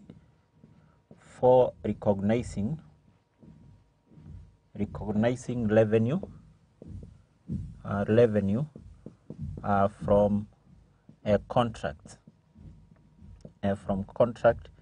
with customers customers. Now, the first thing which is important here to remember is that this particular standard here, that is IFRS 15, it was issued to replace another standard, that is IAS 18, and basically this particular standard here prescribes the principles for recognizing the revenue from a contract with the various customers. And therefore, this particular standard here, other than giving now the principles for recognizing that particular revenue, it has actually given 5 steps, basically which must be followed by an entity for an entity to recognize revenue from contract with customers. And that's what the question was asking. So step number 1, for an entity to recognize a revenue is basically to identify contract or basically contract with the customers with the customers. So means that the first step which an entity, or basically the first thing which an entity will need to do for it now to recognize the revenue from a contract with a customer, or basically customers, is to identify a contract, or basically contract which have been entered with customers. And basically in this case, according to IFRS 15, for a contract to exist, that is a contract with a customer to exist, there are those particular conditions which need to be fulfilled. One is that that particular contract need to be approved, approved by all the parties, So that means, if, for example, maybe an entity is to supply some goods, or maybe an entity is to provide some services, that contract need to be approved by the business itself, and basically the customer who is to be supplied with those particular goods, or basically to be provided with those particular goods, services. Two is that that particular contract should have commercial. It should have a commercial substance. So basically what this means is that this particular contract, or in this contract between the business entity and the customer, there must be some amount of money which is actually exchanging. So that means that the business should actually supply the goods or provide the services, and then by the end of the day, the business should actually receive some cash. So in that case, we say that there is some commercial substance. Number three is that the payment terms, and the payment terms also need to be identified. Also need to be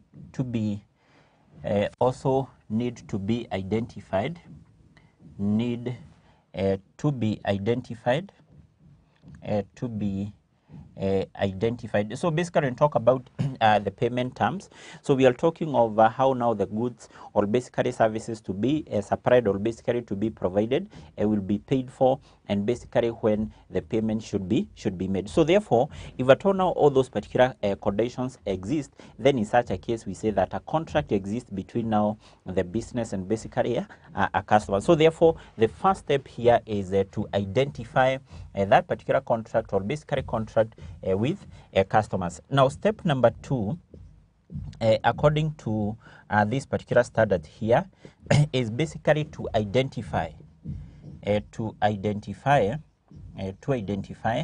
the performance obligation,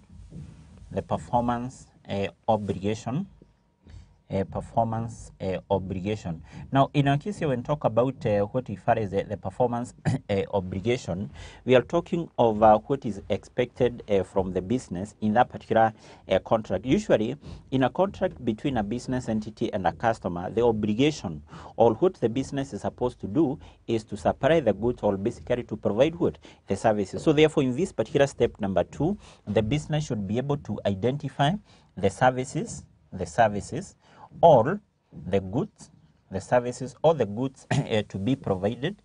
That is in case of services, or in case of goods, those goods which are to be supplied. So that is the performance obligation, or basically that is the obligation of the business in that particular good contract. That is the step number two. Step number three, we have step three.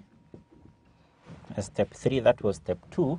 Step three is basically to determine, a business should be able to determine the transaction price, transaction price. Now, in our case, when we talk about the transaction price, we are talking of the amount of money a business expects to receive as a result of supplying some goods, or basically as a result of supplying some goods, services. So therefore, in this case, when we talk about now the transaction price, we are talking of the amount of money the business expect to receive as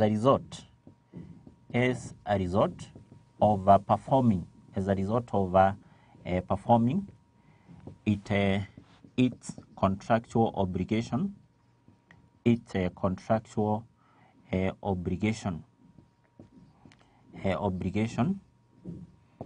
obligation, and then from there we have step number 4. Step number 4 is allocation of the transaction price, allocation of the transaction price to the performance obligation, to the performance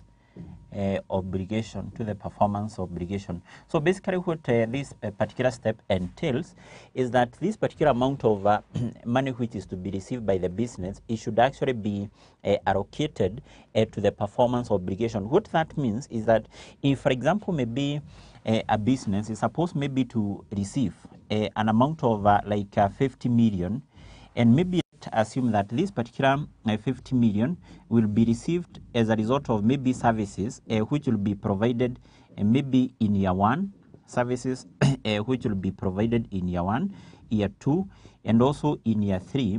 Now this particular amount here of 50 million then should be allocated to the services which are to be provided in year 1, in year 2, and also in year 3, because what you need to note is that this particular amount of 50 million should not be, for example, be recognized as a revenue in year 1, but rather it should be spread in those 3 years based on when the services are to be provided. That's why we are saying in step number 3, the business will need now to allocate that particular transaction price to the performance obligation. And then finally, step number 5, because we have said this single 5-step model entails, or basically do have 5 steps. Step number 5 entails recognizing the revenue, when the entity satisfies, the performance obligation, the performance obligation. So what that means is that in this particular step number 5, for the revenue now to be recognized, it will only be recognized when the entity satisfies now the performance obligation. So basically what that means is using this particular example which I've given here, I've said that if there is a contract between now a business and a customer, and that contract the business expect to receive an amount of 50 million, and that 50 million will be received in respect to services which will be provided in year 1, year 2, and also in year 3.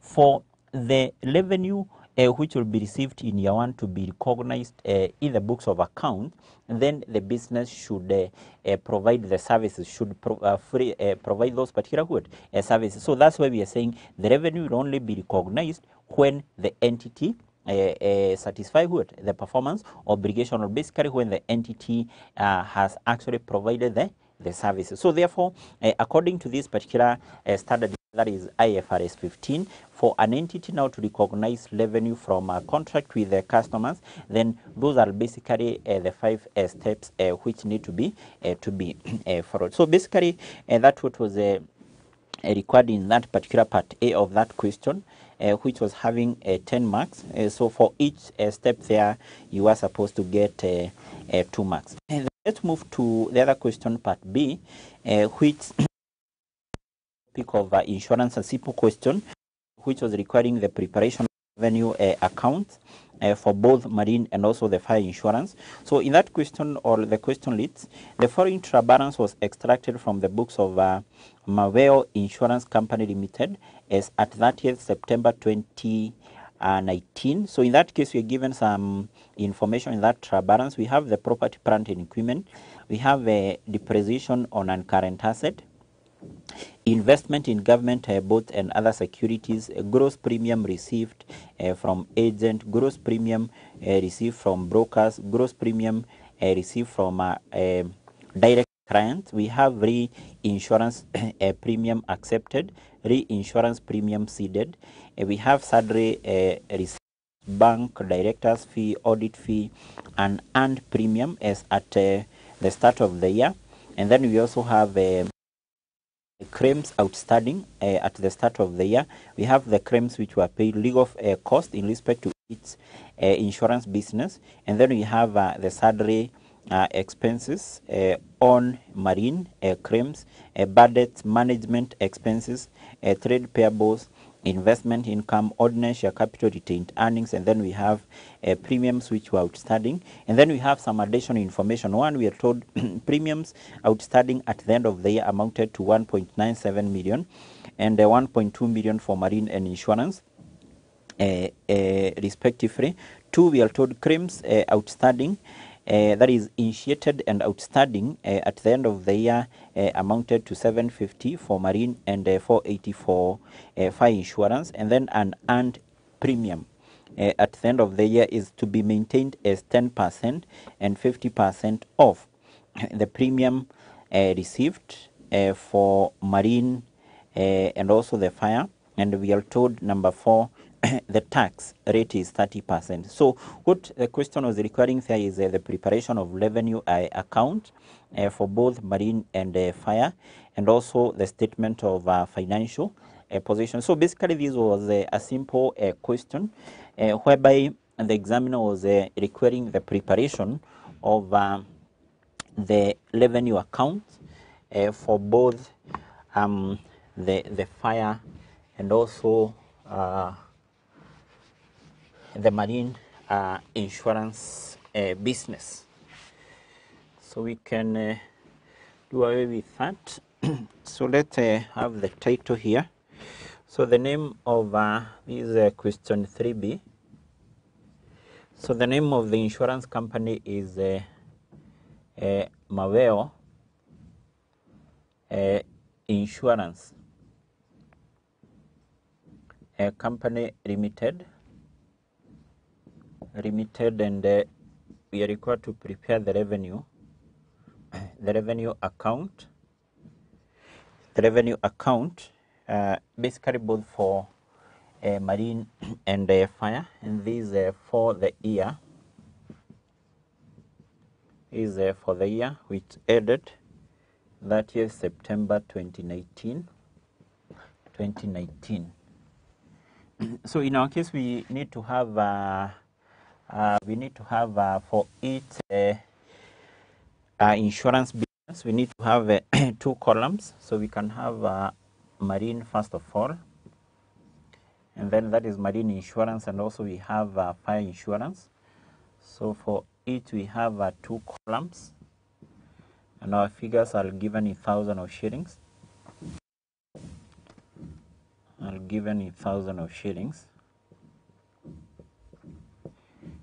Yes. So when preparing this particular revenue account, the first thing we start by computing is basically the premium which was received from brokers, from agent, and also directly from the current. So therefore, the first thing we are going to have here is basically the gross premium which was received.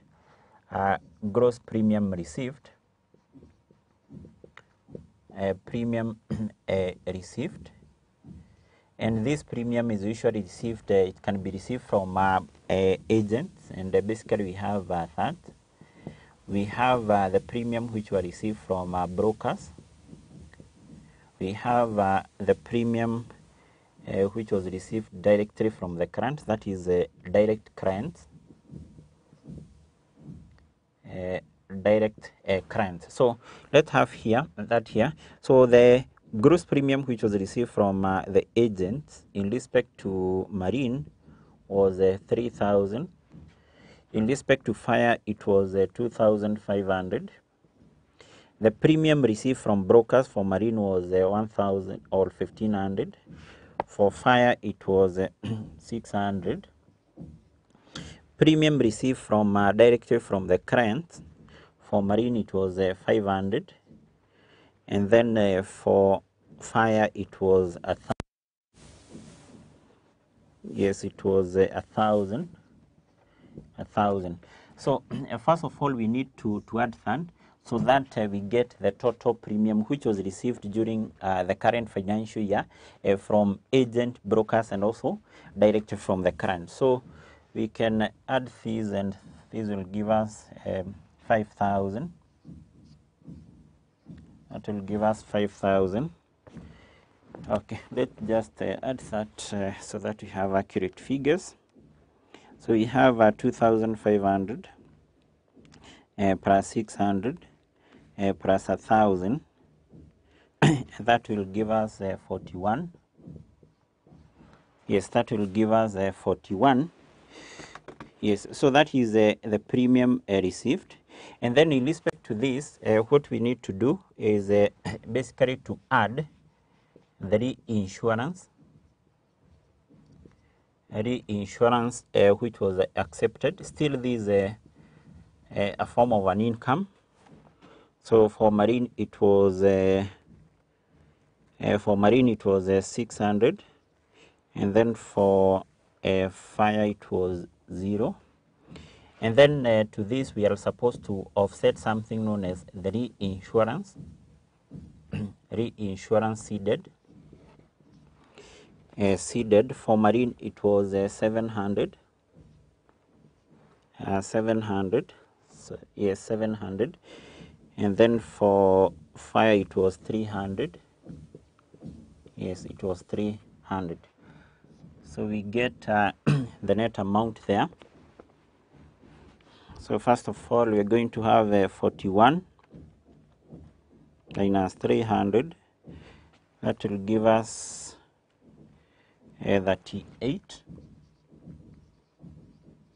38. And then 5,000 plus 600 minus 700. So that will give us 49. And basically this one, we refer to it as the net premium. We refer to it as the net premium received.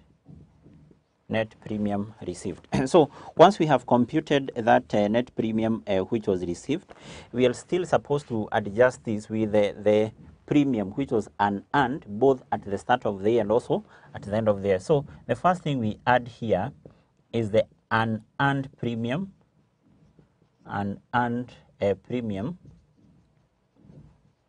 at the start of the year. At the start. Basically, the start of this year is 1st October 2018, and then to this we less the unearned premium at the end of the year. At the end of the year. So the unearned premium at the start of the year, that is given in the trial balance, and for marine it was 48. It was 48. So that we are supposed to add it, and then for fire it was 25. It was 25. And then for the unearned premium at the end of the year, we are given that in note number 3, and basically you're told the unearned premium is maintained at 100% and 50% of the premium received for marine and also fire. So basically in our case, we are told that this unearned premium at the end of the year will be maintained as 100% of the premium which were received. In our case, we have the premium which was received here, which is 49. So therefore, what we need to do is basically to get 100% of 49, which will give us 49. So we less it, and then in this case, we are told for fire it will be maintained as 50%. So 50% of that 38 should be a half, and that will give us 19. It will give us 19. So basically we adjust those two items so that now whatever you're going to get here will be the net premium earned, the net premium earned, or basically now this is the premium which relates now to the current financial year, net premium earned. So this will give us 48, because that and that will cancel. And then for fire, we have 38 plus 25 minus 19. Yes, that will give us 44. 4,400. So once now we have the net premium received, basically you have said that this is equivalent now to the premium for the year. So what we need to do is basically to proceed and realize what the expenses relating to each insurance business. So therefore we need to proceed and realize expenses. We less the expenses, and basically the expenses which we deduct here in the revenue account are the expenses relating to specifically to each insurance business. Now in our case we have that in the trial balance. So I think the first item which are given are or is the information about claims. So we can have first of all the claims. Let's start with the claims which were paid, because these claims which were paid will be adjusted. The claims which were paid for marine was, so we can have that now in our first paragraph here, was 2770, and for fire it was 21. It was 21. Now these particular claims, we need to adjust them because there are claims which are not being paid at the start, and also those which are not being paid at the end. Now those claims which are not being paid at the end of the year, because now they relate to the current financial year, what we need to do is basically to add them here. And those claims which are not being paid at the start of the year, definitely they were paid in the course of the year, so they are included here. And because they don't relate to the current financial year and they relate to the previous year, we are going to deduct them here. So therefore to this one, we add the claims which were outstanding at the end of the year. So and basically we have that in note number note number 2. We are told the claims which were initiated and basically which were outstanding, which are not being paid. For marine it was 750, and then for fire it was 480. So we add them there, and then we less the claims which were outstanding at the start. At the start, we have that in the trial balance, which for marine it was 11. It was 11, and then for fire it was 840. Yes, 840.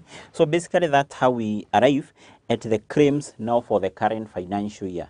So then from there we also have other expenses specifically relating to these two insurance business other than claims. In fact, below claims we have the legal costs. We have the legal costs, so we can have that here. We have the legal costs.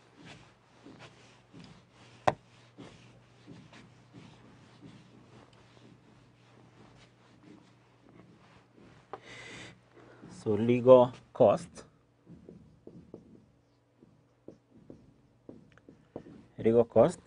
So the legal cost for marine it was 280, and then for fire it was 130. It was 130, and then from there we have survey expenses.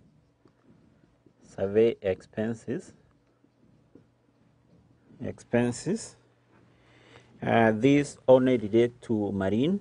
For marine it was 220, and then for fire there was none. Then from there we have bad debts. For marine it was 370, and then for fire it was 320. We have management expenses. For marine it was 450, and then for fire it was 380. It was 380. Yes. So I think those are the expenses specifically relating to the two insurance business. Maybe you can just confirm. In the additional information, we don't have any. Yes, we don't have any. So therefore, what we need to do is basically to get the total here. the total expenses. So let's get the total expenses in our case. So we start with the for marine insurance we have 2770 plus 750 minus 1100 plus 280 plus 220 plus 370 plus 450. Yes, in our case that will give us a total of 3740. And then for 5 we have 2100 plus 480 plus there is minus 840 plus 130 plus 320 plus 380. Yes, that will give us 2570. So those are basically the total expenses, and we can deduct them from our amount here. So for the first case, that is for a marine, we are going to have 48 minus that 740, so which will give us 1060. And then for 5 we have 4400 minus 2570. Yes, that will give us 1830. Now to this there is something else also we are supposed to adjust here, and that is in respect to the premiums which were outstanding, because that was supposed to be here, but we can still include it here. So what we are going to do here first of all is that we add the premiums which were outstanding at the end of the year, and then to this we less the premiums which were outstanding at the start of the year. So in our case, in the premiums which were outstanding at the start of the year for marine, it was that is in the trial balance, that is 800, and then we have for fire which is 700, and then at the end of the day I think we have that in note number 1, so we have 1970, and then we have for fire which is 12. So for this one we have said we less, and then this is supposed to be added. So let's get the net amount in our case here. So we have 800 minus okay, these should be the addition, this should be deduction. We get that correct? Yes, so we have 1970 minus 800, so that will give us 1770, that is 1170,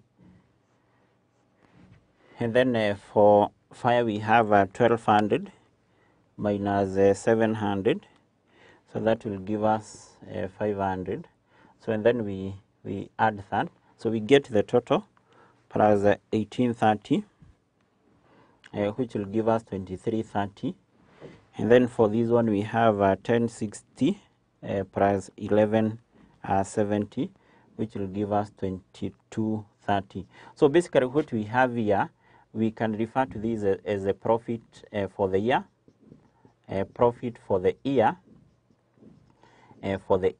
and basically that profit for the year, that ordinarily is supposed now to be transferred to the income statement, because once now an insurance company prepare the revenue account, and then from there it is supposed now to prepare now the income statement. So therefore, that particular profit for the year, it will actually be transferred to the income statement. So basically that's what was required in Roman 1. And then in Roman 2, we are required to prepare the statement of financial position. So before we can prepare the statement of financial position, which is a little bit simple, let first of all we quickly prepare the income statement, so that now we get the profit for the year for the company now, not for the insurance business specifically, so that now we get the retained profit for the year. So we prepare the income statement very fast, and basically I've said this is not for specific insurance business, but rather it is for the whole company. So to prepare this income statement, always we start with the profit from both one, the marine insurance, and two, from the fire insurance. So in our case, we already have that here. So the profit from marine, it was 2230. From fire, it was 2330. Now to this, what we are supposed to do is basically to check whether we have any other income. And I think in our case, if we go back to the trial balance, we have only one income, and that is investment income. So investment income. So the investment income, which is I think the fourth item from below there, is an amount of 280. So we add it there. Whatever you're going to get here will be now the total income. The total income for this particular insurance company. So let's get the total income. We have 2230 plus 2330 plus 280. So the total income is 4840, and basically now to this we are supposed to deduct the general expenses, not expenses relating to the specific insurance business, but basically these are general, usually general administrative expenses. So I think we have those particular expenses below where we have salary receivables. In that case, first of all, we have directors' fees. Directors' fees, which is 495, and then below that we have audit fees, which is 240, and then we also have another general expense there above. Yes, the second item, we have a depreciation on non-current assets. Depreciation on non-current asset is 905. So we get the total expenses in our case, so that we get the profit before tax. So we have 495 plus 240 plus 905.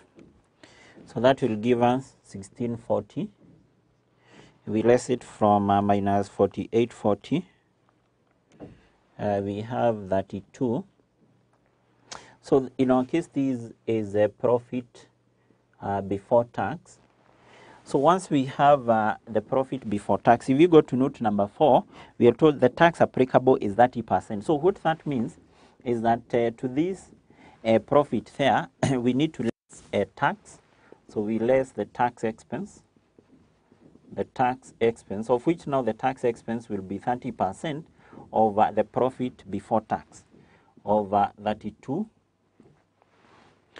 times 0.3, which will give us 960.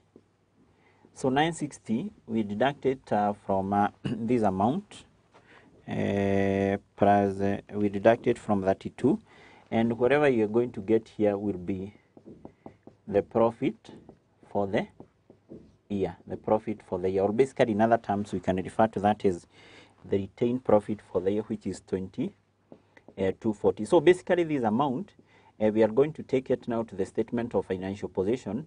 Basically, we are going to add it to the retained earnings at the start of the year, so that we get the retained earnings to be transferred to the statement of financial position. Then finally, in Roman 2 of that question, because what you have just done here, this was Roman 1. So Roman 2, we are required to prepare the statement of our financial position. So we have the title, Maweo Insurance Company Limited, statement of financial position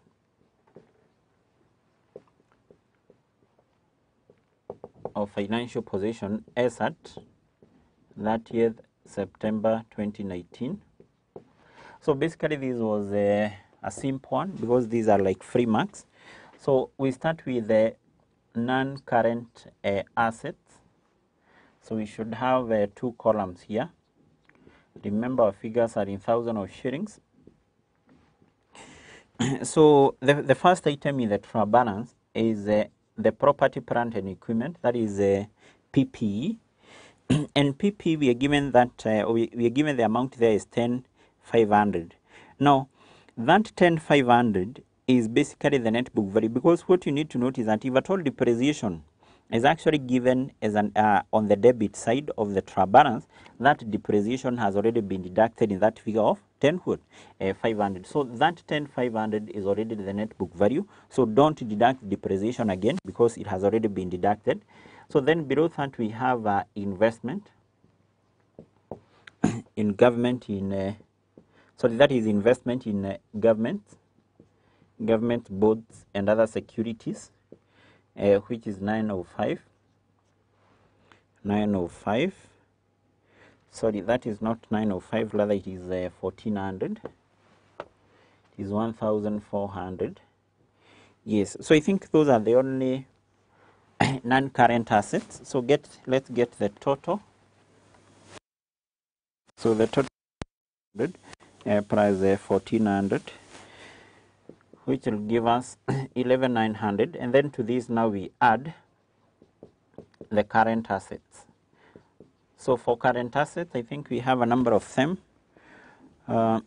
Maybe first of all we can check where we have the additional information. In the additional information number 1, we have the premiums, which now the client had not paid at the end of the year. So the premiums which are outstanding or which had not been paid by the various clients at the end of the year to an insurance company, these are current assets, or these are assets. Yes, so we get the total for both marine and also fire. So we have 1970 plus 1200. That will give us 3170. So what else do we have in the additional information? In the additional information, we don't have any other current assets. So we go back to the trial balance. I think in the trial balance, starting from where we have salary receivables,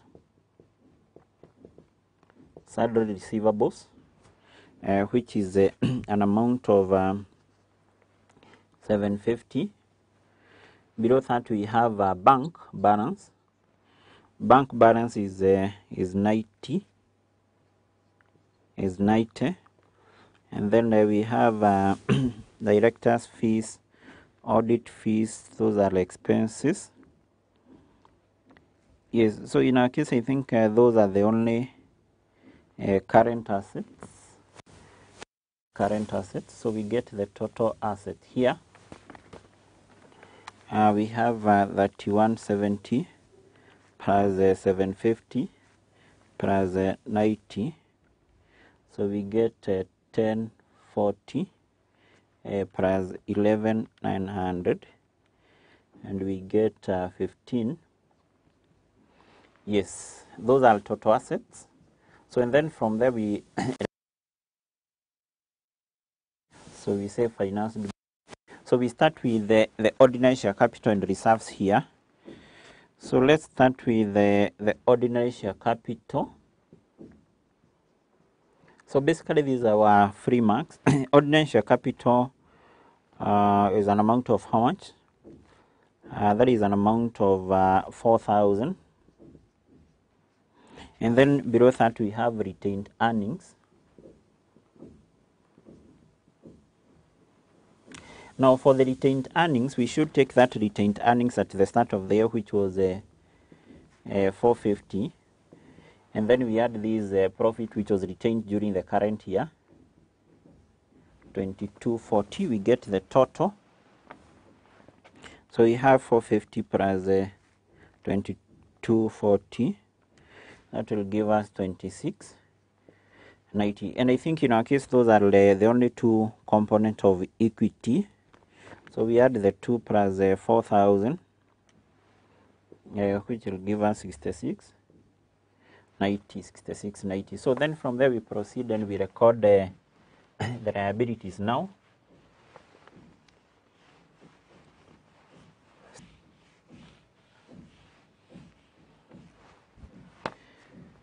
So we start with the non-current liabilities.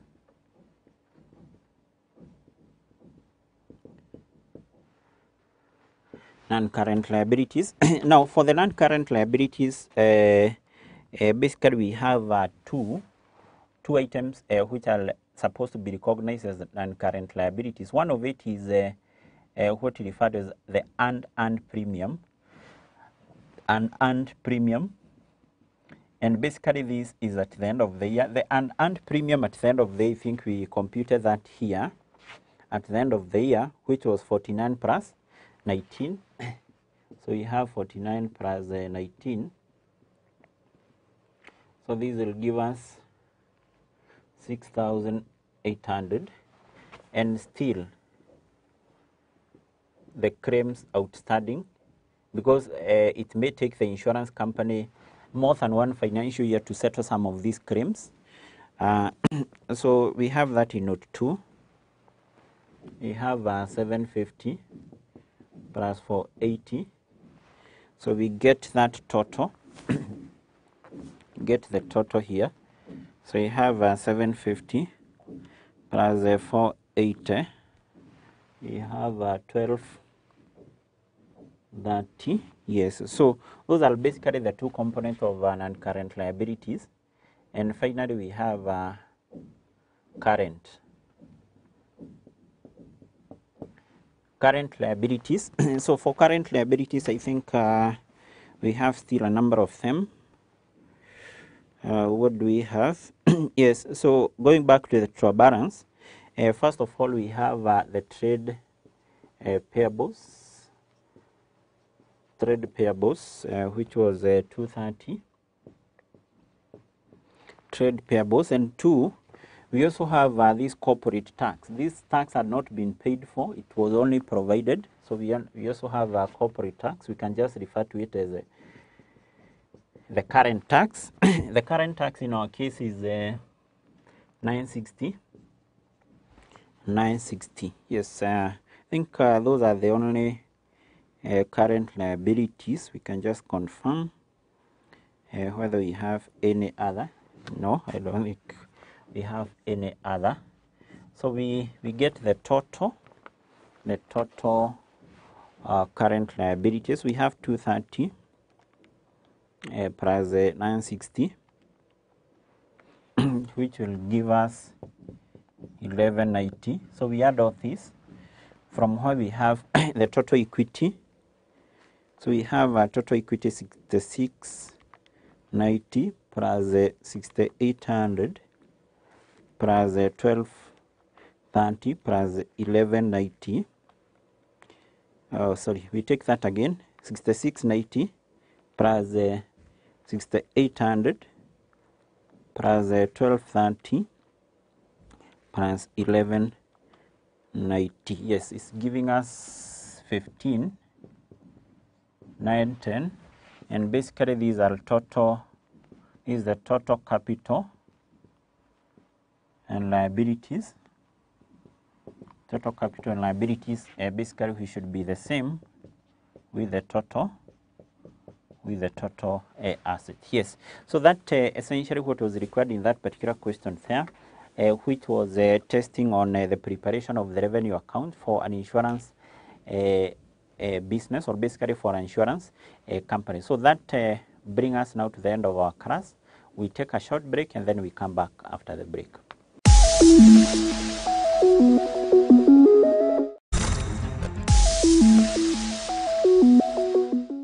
Hello and welcome to this session of Advanced Excel Formulas. In this session, we are going to cover formulas that are related to the if statements. If statements are advanced formulas that are normally used when you want to analyze your data and come up with formulas that will give you certain criteria. And with me here, I have created a workbook that will enable us to go through a variety of if statement formulas that are in use here.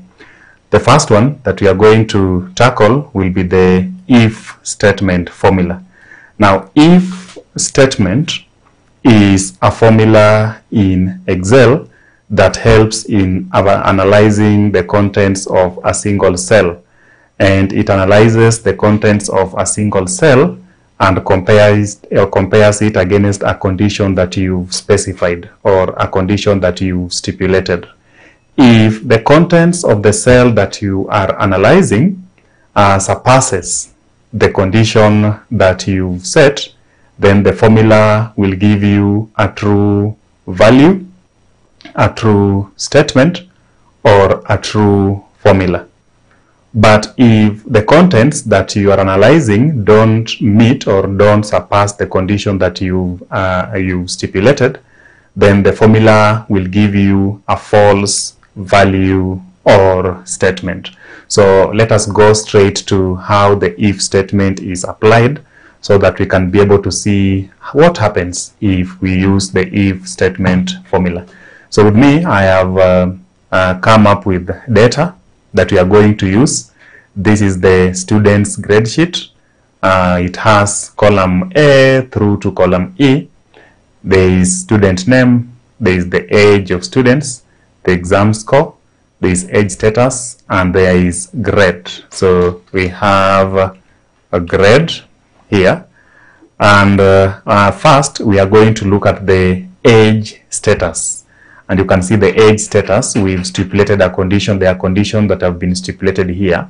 Now, for age, if the content or the cell that we are analyzing surpasses 20 as the condition, then the formula will give back youth. But if it is less than 20, the formula will give us teen. So if it is greater than, we can use greater than or equal to 20, the formula will return youth. But if it is less than 20, the formula will return teen. So let us see how that is to be done using the if statement formula. First, we are going to precede every formula with an equal sign. So every formula is preceded with an equal sign. Then we type if, then double click on, you can see if checks whether a condition is met and returns one value if true and another value if false. So I'll double click on the if. Then you click on the value that you are testing, the logical test, the value that you are testing here, which is 34. So B4, where there is age, so 34. We are analyzing 34. We are analyzing 34. So if that cell, which is B4, and it represents 34, is greater than, so we are going to look at a condition that you've stipulated. If that is greater than or equal, now the condition is 20, we type 20. Now if B4 is greater than or equal to 20, comma, then the formula should give you youth. So the youth is going to be put in bracket in quotations. So full quotation, youth. Then you close the quotation. But if that is not met, then the formula should return teen. So the formula should return teen, and we are going to have the teen there. So if before the cell that you are analyzing is greater than or equal to 20, the formula will return youth. Otherwise, if that condition is not met, the formula will return teen. So teen is going to be there. You close the bracket, and after closing the bracket, you hit enter, and it returns that this person is a youth. You can see the person is a youth because the age is 34. 34 is greater than 20, and therefore the formula returns youth. Once that has been done, you copy your formula down up to where Tonet Meg is, and the rest will be pre-filled. Now, Lewis is a youth. David Jack is a youth. Cheryl is a teen. Of course, the age is 18. Gary Hall is 15 years. That one is a teen. We have another youth here. Of course, everything has been brought by your formula or the formula that we entered. So if the age is greater than 20, the formula returns youth. But if the age is less than 20, the formula returns teen, as it has been seen in the if statement formula.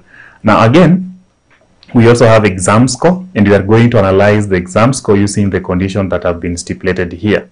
Now, the condition is that if somebody scores greater than or equal to 60, the formula will return pass.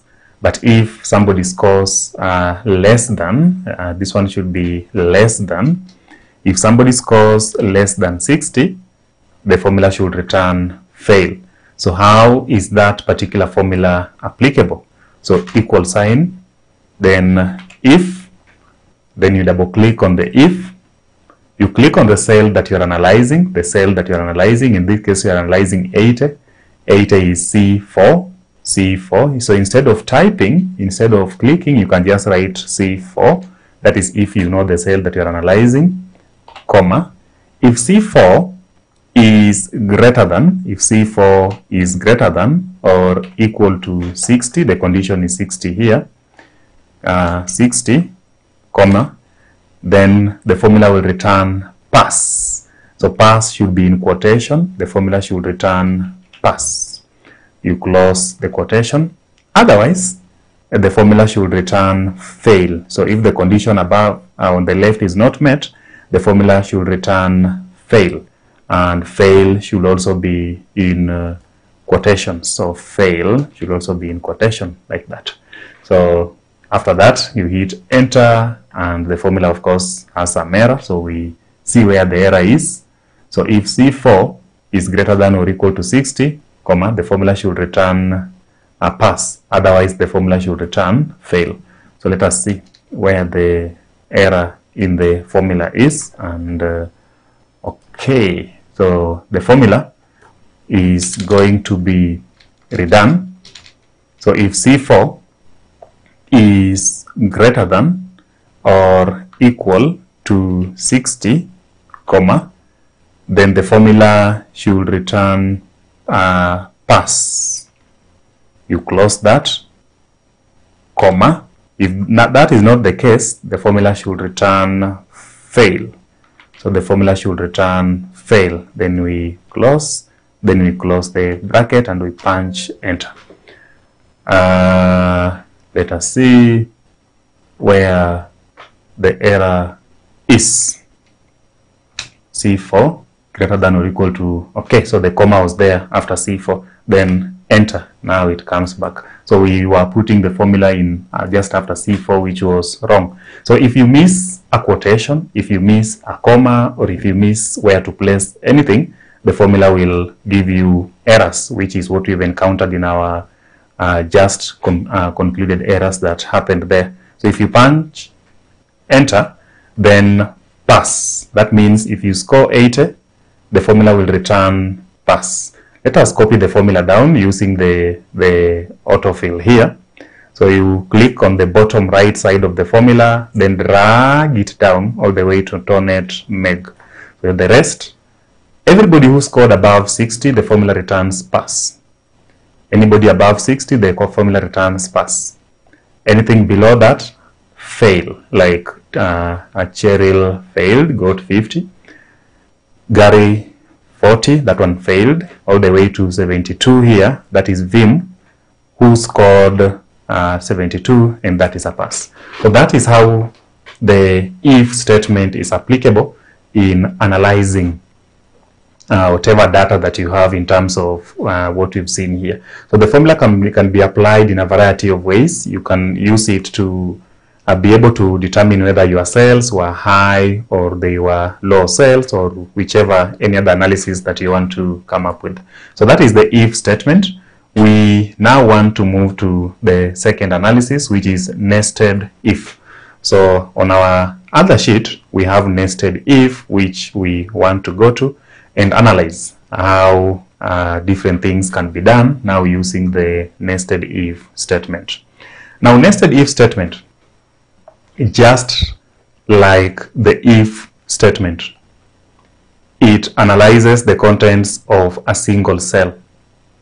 It analyzes the contents of a single cell and compares it against a given condition, and compares it against given conditions. So it analyzes the contents of a single cell, but compares it against given conditions, compares it against given set of conditions, and it returns a true value or statement if the tested condition is met.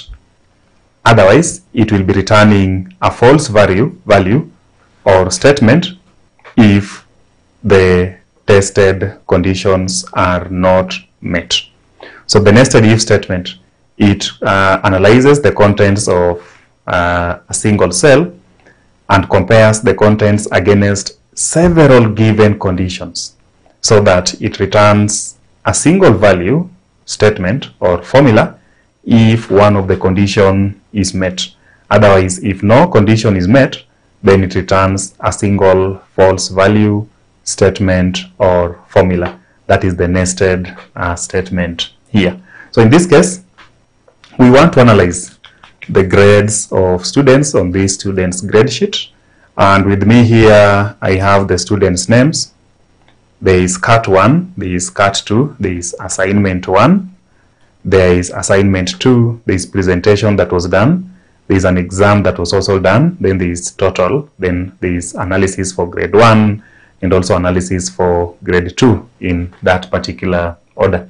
So first, we want to get the total. Remember, for you to get the total, it has to be the summation all the way from CAT 1 to exam.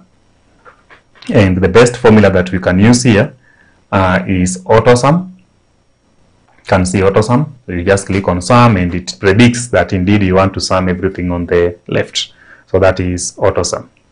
Then you punch enter. Or you can say sum. Then you double click on the sum. Then you just highlight what you want to sum up to exam. Then you close your bracket. Then you punch enter. That is the same thing. Anyway, I want to drag the formula down so that the rest of the answers can be pre-filled.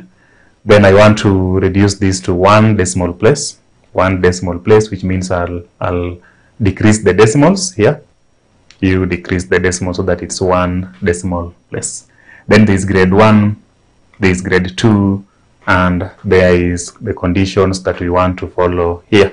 So you can either come up with A, B, C, D, E, or from distinction through fail.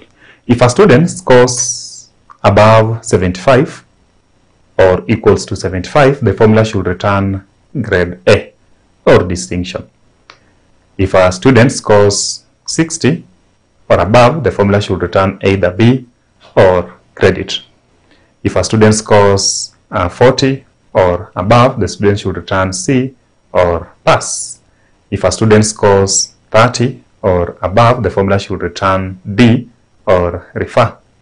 If a student scores 30, less than 30, if a student scores now less than 30, if a student scores less than 30, that one is to be changed, then that should be an E or fail.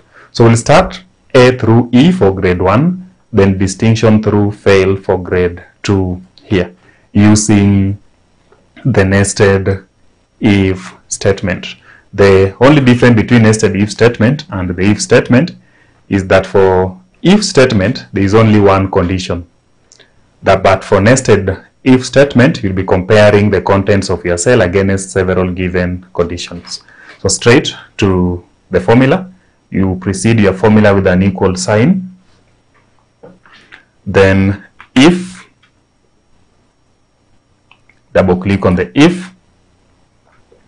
So if the cell that you are analyzing is where the totals are, if that is 23 here, H4, which is 23, is greater than or equal, the condition is 75, so greater than or equal to 75.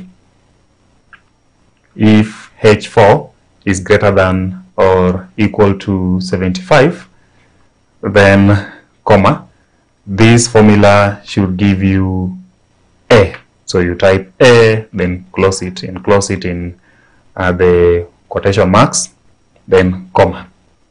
Again, if, again you double click on the if, the same H4, which is 23, is greater than or equal to, the other condition was 60, greater than or equal to 60, comma, then the formula should give you credit. So the next one there was credit. Then that one is also enclosed in the closing bracket, then comma. If the same cell, H4, formula is missing an opening here. So if, then you double click on the if, H4, the same cell, is greater than or equal to 40, greater than or equal to 40, then the formula should give us C. So we're going to type C in quotation. So that will be C. Then you close the C like that. I missed here. So this ought to have been D. So I'm going to correct this to D. There is A, not B, but B. A, B, C. Then now we move. Again, if H4 is greater than or equal to 30, comma, the formula should return or give us a D. So that one is a D there. We close. Then now we are on the last one. We have A, we have B, we have C, we have D. Now for the last one, there is no need of starting with if again. You just come up with the comma, then you bring the quotation. Of course, it assumes that whatever has been said already is not met. Then whatever follows will be E. That is what, if what is on the left is not met, then the formula should just give you E straight away. So if you don't meet to be in the category of A, B, C, or D, then you'd be in the category of E. Then you close the brackets depending on the number of brackets that are open. So how many brackets are open? 1, 2, 3, 4 brackets are open. You're going to close ours with, again, 4 brackets. So 1, 2, 3, 4.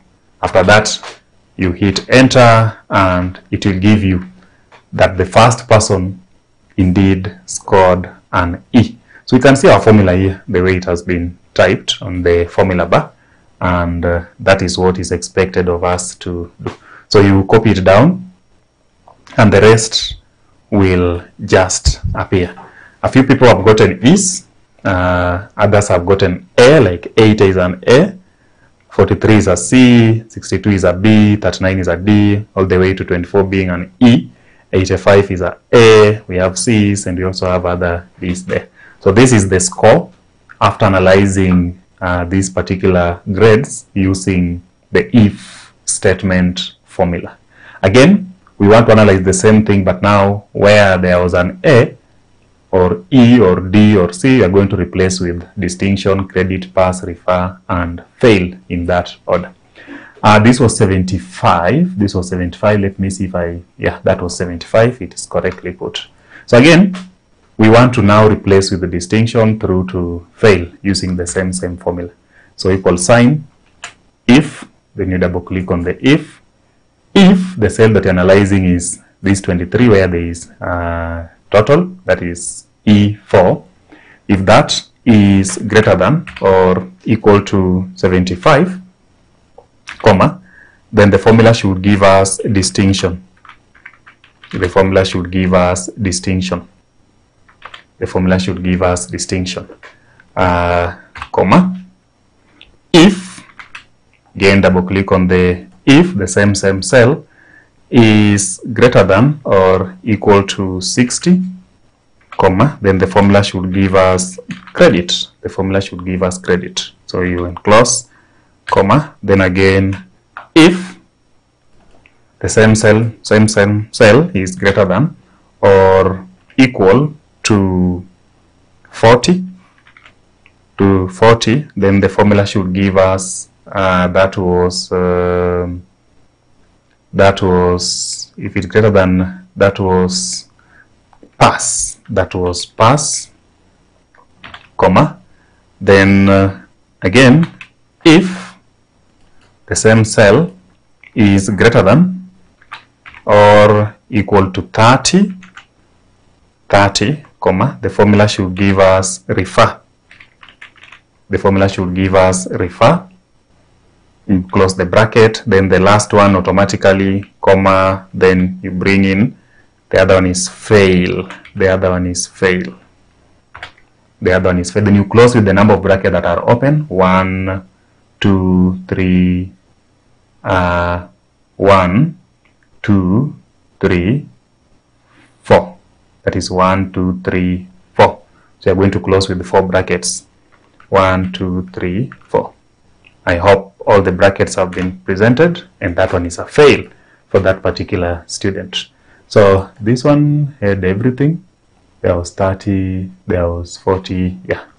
So once that is pre-filled, you copy your formula down again, and let us see if it is corresponding to the way we needed. So you can see E is fail, A is distinction, C is pass, B is credit, C is pass, B is credit, D is refer, E is fail, A is distinction again. So this is how you analyze your data using if statement and also using nested if statement. So that is if statement and nested if statement.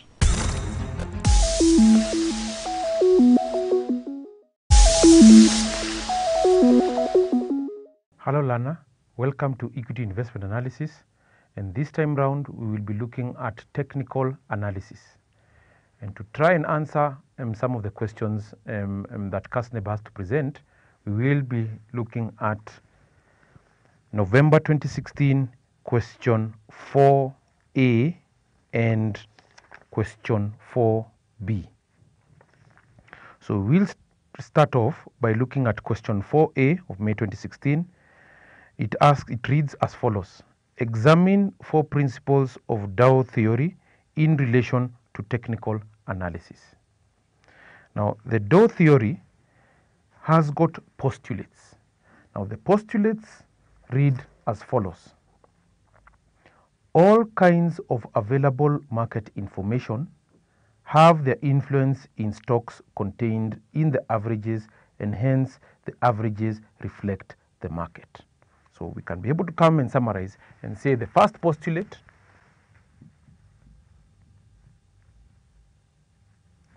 technical analysis.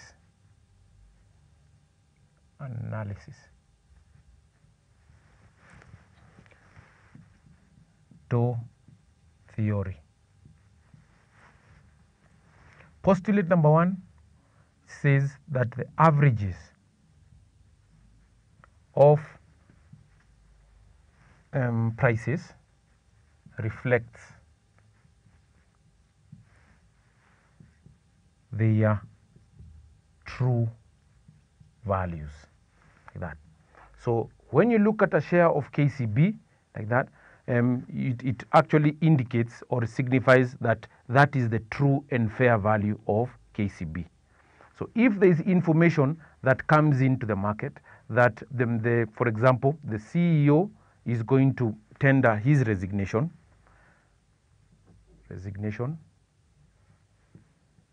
what happens is that that security market price will, or the price of that security will tend to dip or to go down that direction there, because there is that expectation that, you know, because of the good work that the CEO, Mr. Joshua Gara, has been actually be doing for KCB, and now that he's leaving the company, the share price will tend to dip. The second postulate reads as follows, that the averages exhibit three types of trends via the primary trend, the secondary reactions, and the minor movements. So we come here and see the trends in security prices. Prices include primary, I can write it properly, primary, secondary, and minor movements. And to try and illustrate this, I will move over on this side and try to plot a small graph here of prices against time, like that. So what the second postulate is saying, it is saying that there are major movements. If the stock prices are moving in a general upward direction like that, these represent the minor movements. That seems almost similar to ripples. Now, the secondary movements are slightly larger than the minor movements, like that, but the general trend can actually be determined. You can see that that one is having wider crests and troughs, like that. That is the secondary trend. The primary trend, it comes like this. It's almost similar to waves, like that. You can see it is slightly bigger than the primary and the secondary movements. The same way as when you have a pail of water that is halfway full, and you hit it on the side like that, you tend to find that there are small ripples that move towards the center. That represents the minor movements. Yeah. If now we can be able to go to the ocean, the Indian Ocean, the secondary movements represent waves. So this one we can say this one is similar to waves, like that. These are ripples, like that. Now, the primary movements are the ones which are larger. Just moving to that diagram there, and this can be denoted by the tides, like that. So, the second postulate, you're saying trends in the security market prices have got three trends: primary trends, secondary trends, and minor movements. The primary trends include the tides, secondary movements refer to the waves, and the third one, minor movements, refer to the ripples. That. Postulate 3, all of the three trends occur simultaneously. Postulate 3, all three trends occur simultaneously, like that. Pardon me, this is going to really be, yes, a bit messy, but now it's okay. Simultaneously, meaning that the averages of the prices, rather the trends in the security market prices, occur simultaneously. This second point is the key point that Doe actually made. So you're saying that coming to this graph over here, these trends occur simultaneously. So say, for example, the primary trend can be referred to maybe if you're looking at yearly prices or maybe 5-year prices, like that. The secondary trends can be looked at looking at yearly prices, averages of the prices of securities. Then the minor movements can be looking at maybe say on a weekly basis how the share prices have actually been moving as depicted on this graph over here. Now, since they had asked about the 4 principles, the 4th principle of the Doe theory states that the Doe theory, which was developed by Charles H. Doe,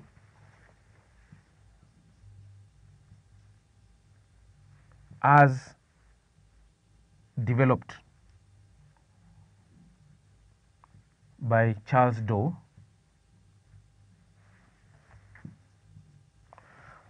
they believe that looking at historical prices can, to some extent, be able to predict the future movements there. So, future past price patterns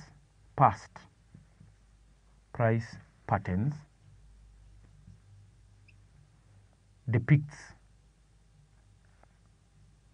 I can rub here, say depicts future price movements. That.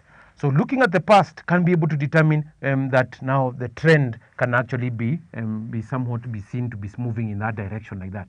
If, for example, moving over on this other side, we can be able to try and depict the opposite or the contrary towards that.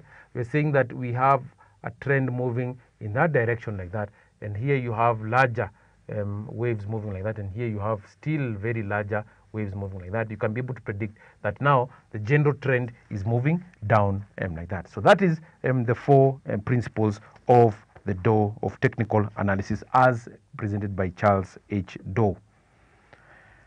Part 2 of the question is asking, explain the reasoning behind support and resistance level in relation to technical analysis. Now, technical analysis, part 2, technical analysis looks at graphs and charts. So technical analysts just believe in looking at the price trends as depicted by this, and can be able to dictate or can be able to provide some insights into the trend or predict the future price movements as presented by Charles H. Doe here. So support and resistance levels, I can be able to try and depict it using a graph over here. And how to depict it is that this, supposing this is the topmost, or this is like what we can call a trough, like that. This part, within this part, security prices, and we plot prices against time, like that. So if the price is moving up, then it moves down like that, it moves up continuously like that, and so on and so forth. That this most bottom part here, the part that the prices does not surpass moving downwards like that, is called the support level. This is the resistance level there. Why are we calling this support, this resistance level and this support level? We are saying that it is as prices tend to increase like this, it resists surpassing this part over here. So it somewhat resists and now starts moving towards moving that downward trend in that direction like that. So there is some form of resistance beyond passing that level like that. That is why it's called the resistance level there. This other part down over here is called the support level. Why is it called the support? Is because you're saying that it supports the price movements and it does not surpass this part moving beyond that part, this dotted line down over here. And that's why we're saying that this is called the support level there. Support, resistance. Resistance is always on the top, support is at the bottom there. So that is explains the reasoning behind the support and the resistance level in relation to technical analysis. This is the resistance level because it resists moving any further up. It is the support, just the same as you have a support down over here like this, nothing can go below that support level over here. So it supports the price movements within the trough over here, which I've already explained over here, right there. Part 3 of question 4 is asking, the exhibit below relates to Fairmore Limited, a company quoted in the Securities Exchange with a 50-day moving average and relative strength compared to Standard & Poor's S&P Industrial with 50-day moving average for the year 2014 and 2015. So you can see the diagram there, the two diagrams there. There is one that is plotting the share price against the months there for 2014 moving all the way to 2015, from July 2014 moving all to June 2015. The second graph there indicates on the y-axis is the relative strength ratio plotted against the time. Similar period from July 2014 all the way to June 2015. You are required to interpret the chart outputs lined labeled 1 to 4 in A3 above. So, in trying to identify, so I can redraw that chart over here very briefly, not exactly the same, but you're saying that this is the share price that is moving somewhat like that there, and you have a line that moves like that all the way cutting down and moving like that. So the chart outputs, this is the first one over here, the chart output, and you're plotting against price, share price, against time over there. So chart output 1 is the share price movement. Why is it the share price movement? Because you can be able to see that the price is being plotted against time, and this represents the price movements, or the corresponding the respective price movement over security and like that. That's why you can be able to see it is not very smooth. The one that is smooth like that, we are saying the chart output 2 there. Chart output 2 is the trend line. It is a trend line. In other words, we are saying, to be more specific, it is a moving average.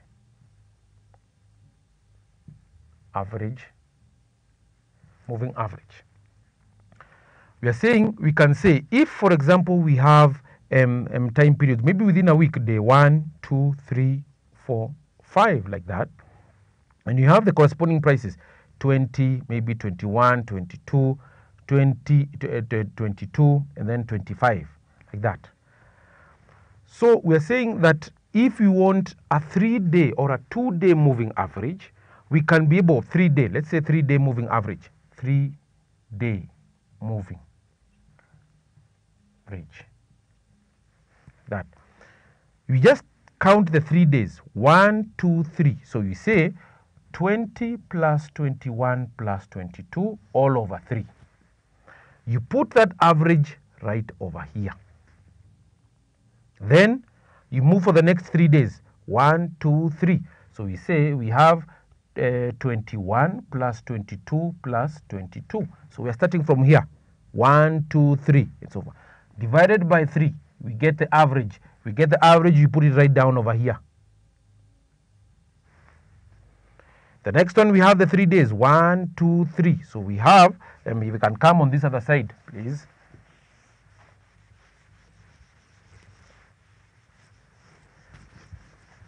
So all you just need to do is to add the 3 prices. That is 22 plus 22 plus 25 all over 3.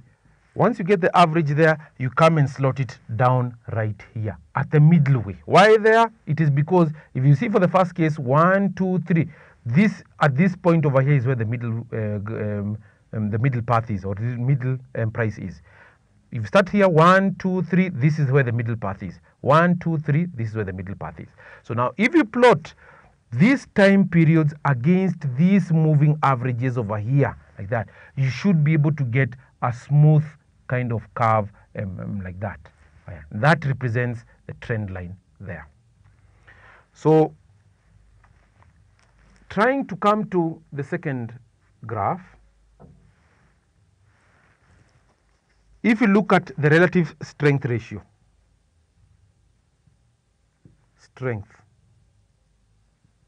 there, and here you have now the time period over here, time. I'm not going to write the months there, but in this case you have the share prices moving somewhat like that, and then you can see it's moving somewhat like that. So you also have a similar kind of line moving somewhat like that. You're being told to explain the chart outputs 3 there and chart output 4 there. This is the relative strength. So that means the relative strength is given by point number 3 there, or 3 there is relative strength. Relative strength is given as the gains divided by the number of stocks that gain versus the number of stocks that lose out. So it is a number of stocks that gain. For example, if you have on the 63 companies which have been listed on the exchange, if you find that out of the 63 companies, there are about 20 companies that add or gain in value, and then the balance loses out in value. So that is what you're saying. We are calculating the number of stocks that gain divided by the number of stocks that lose. Lose, not double O, it's lose. That is the relative strength. That is given by that indication of number 3 there. Number 4 is given as the trend line. The trend line as indicated by the moving averages. As indicated by moving average. Similar to what I have done over here.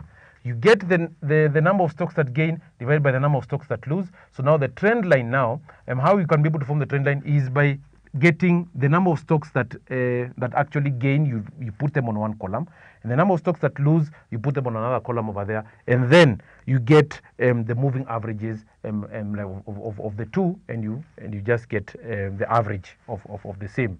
There, just similar to exactly what we've done over here. So you're saying you're getting the number of stocks that gain like that. You get the moving averages over there like that, or the number of stocks that actually gain on the entire index. Instead of having the number of stocks that gain and the number of stocks that actually lose, you just get the number of stocks in the entire index. Whether they gain or whether they lose, you just get the averages of all of them. So if it's a 3-day moving average, if it is a 4-day moving average, or doesn't really matter. So similar to exactly what I've done here, you get 1, 2, 3 for a 3-day moving average. You get the average, you divide by 3, you put that value there. You get this plus this plus this, which is indicated over here, and you divide by 3, you put the indication over there. So that is exactly what is the trend line there. So we've interpreted the chart outputs labeled 1 to 4. That's 1, 2, 3, and 4 there. Now we move on to part B of the question. Kendagor Ondigo, an equities analyst at Fiduciary Capital, is analyzing Fast Technologies Limited, which deals with computer software. The following are the sales data for the existing software and the new software which was launched in the year 2015 and which is expected to catch attention of the market. Existing software provided there, you can see the individual sales is 2640, 2015. Corporate sales is 400. The total 3040 or 3040. On the right hand side, the new software on individual sales is 45 million. The corporate sales are 0. The total 45 million in 2015. The equities analyst intends to forecast the year 2016 sales using the following assumptions. Number 1, individual sales of the new software will increase by 375% in the year 2016, but the new software will not be adopted by corporate customers. The sales of existing software to corporate customers will remain static. The sales to existing software, the sales of existing software to individuals will shrink by 25% as a result of new software required. The total estimated revenue from the software business in 2016. So now we need to first of all make the adjustments based on the assumptions 1 to 3 there. So the individual sales, yes, being told that the individual sales of the new software will increase by 375% in the year 2016, but the new software will not be adopted by corporate customers. So we look at the individual sales on the side of the new software. So the individual sales, new software. I should have written part B there, doing part B. New software. We are saying the individual sales, individual sales are 45 million. There. So what we need to do is that we need to increase this by 3.75. So we are trying to increase 45 million by 3.75, or in other words, by 375%. So we are saying we have 45 million multiplied by 3.75, so that we can be able to see the increase, or how much the individual sales will increase by. So how much does that give us? So 3.75 multiplied by 45. We have 168.75 there. Million. Yeah. That is assumption number one. Assumption number two, we are saying the sales of existing software to corporate customers will remain static. So that one we don't need to make any adjustment there. 3, the sales of existing software to individuals will shrink by 25% as a result of new software. So coming to now existing software.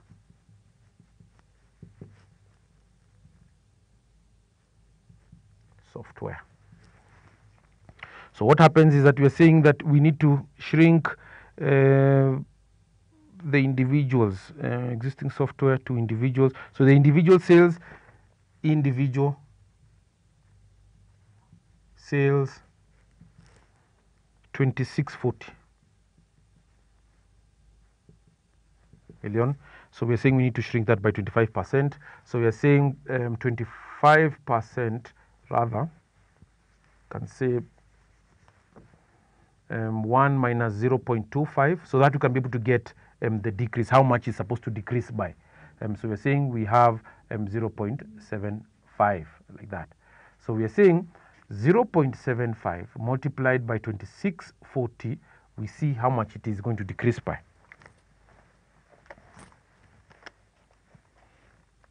75 times 2640. 1980. 1980. So having looked at all of the assumptions and made the adjustments there, we will try and now answer the question, which is asking the total estimated revenue from the software business in the year 2016. So with these adjustments right here, the total revenue, I can go on this other side.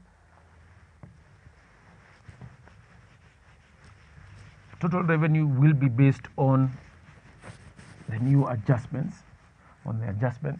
We are saying we have existing software.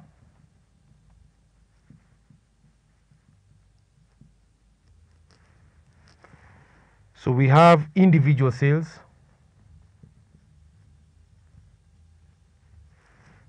And corporate sales. Like that. So the individual sales will not be the 2640, but the individual sales will be 1980 millions there. The corporate sales, no change on that. So here we may say the sales of the existing software to corporate customers will remain static. So that one remains at 400. That is point number 2. So the total is how much? So you have 1980 plus 400, 2380. That is the total based on the adjustments. The new software, we're saying individual sales and corporate sales. The individual sales, we've already computed them over there. We're getting 168.75 million. And then corporate sales will remain static like that. So we have 168.75. So in order to get the total, we just add these two, the 2380 and the 168.75. So 2380 plus 168.75. How much do we have? 2380 plus 168.75. We get 2548.75. 2548.75 million, like that. Having looked at those two questions, or that question 4, A and B, we want to thank you for being with us in Equity Investment Analysis. We hope to see you soon next time. Thank you for watching this video. Don't forget to get yourself a copy of our professionally prepared study text and revision partners. Visit our shop along Tom Mboya Street, Pioneer House, 3rd floor, opposite Fire Station.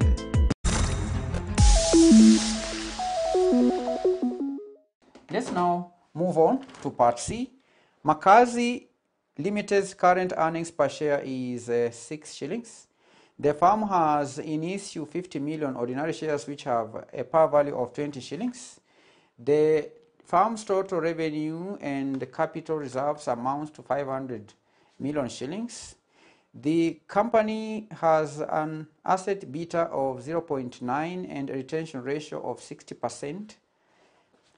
The management of Makazi Limited intends to undertake a financial reconstruction which will result in a debt equity change from 0.45 to 0.2. What's the question? Additional information is, number one, the risk-free rate is 8%. The risk-free rate of return is 8%. Number two, expected rate of return of a market portfolio is 18%. Number three, corporate tax is 30%. Number four, the firm's return on equity before and after the financial reconstruction will remain unchanged. Required, evaluate the impact of the financial reconstruction on the firm's share price.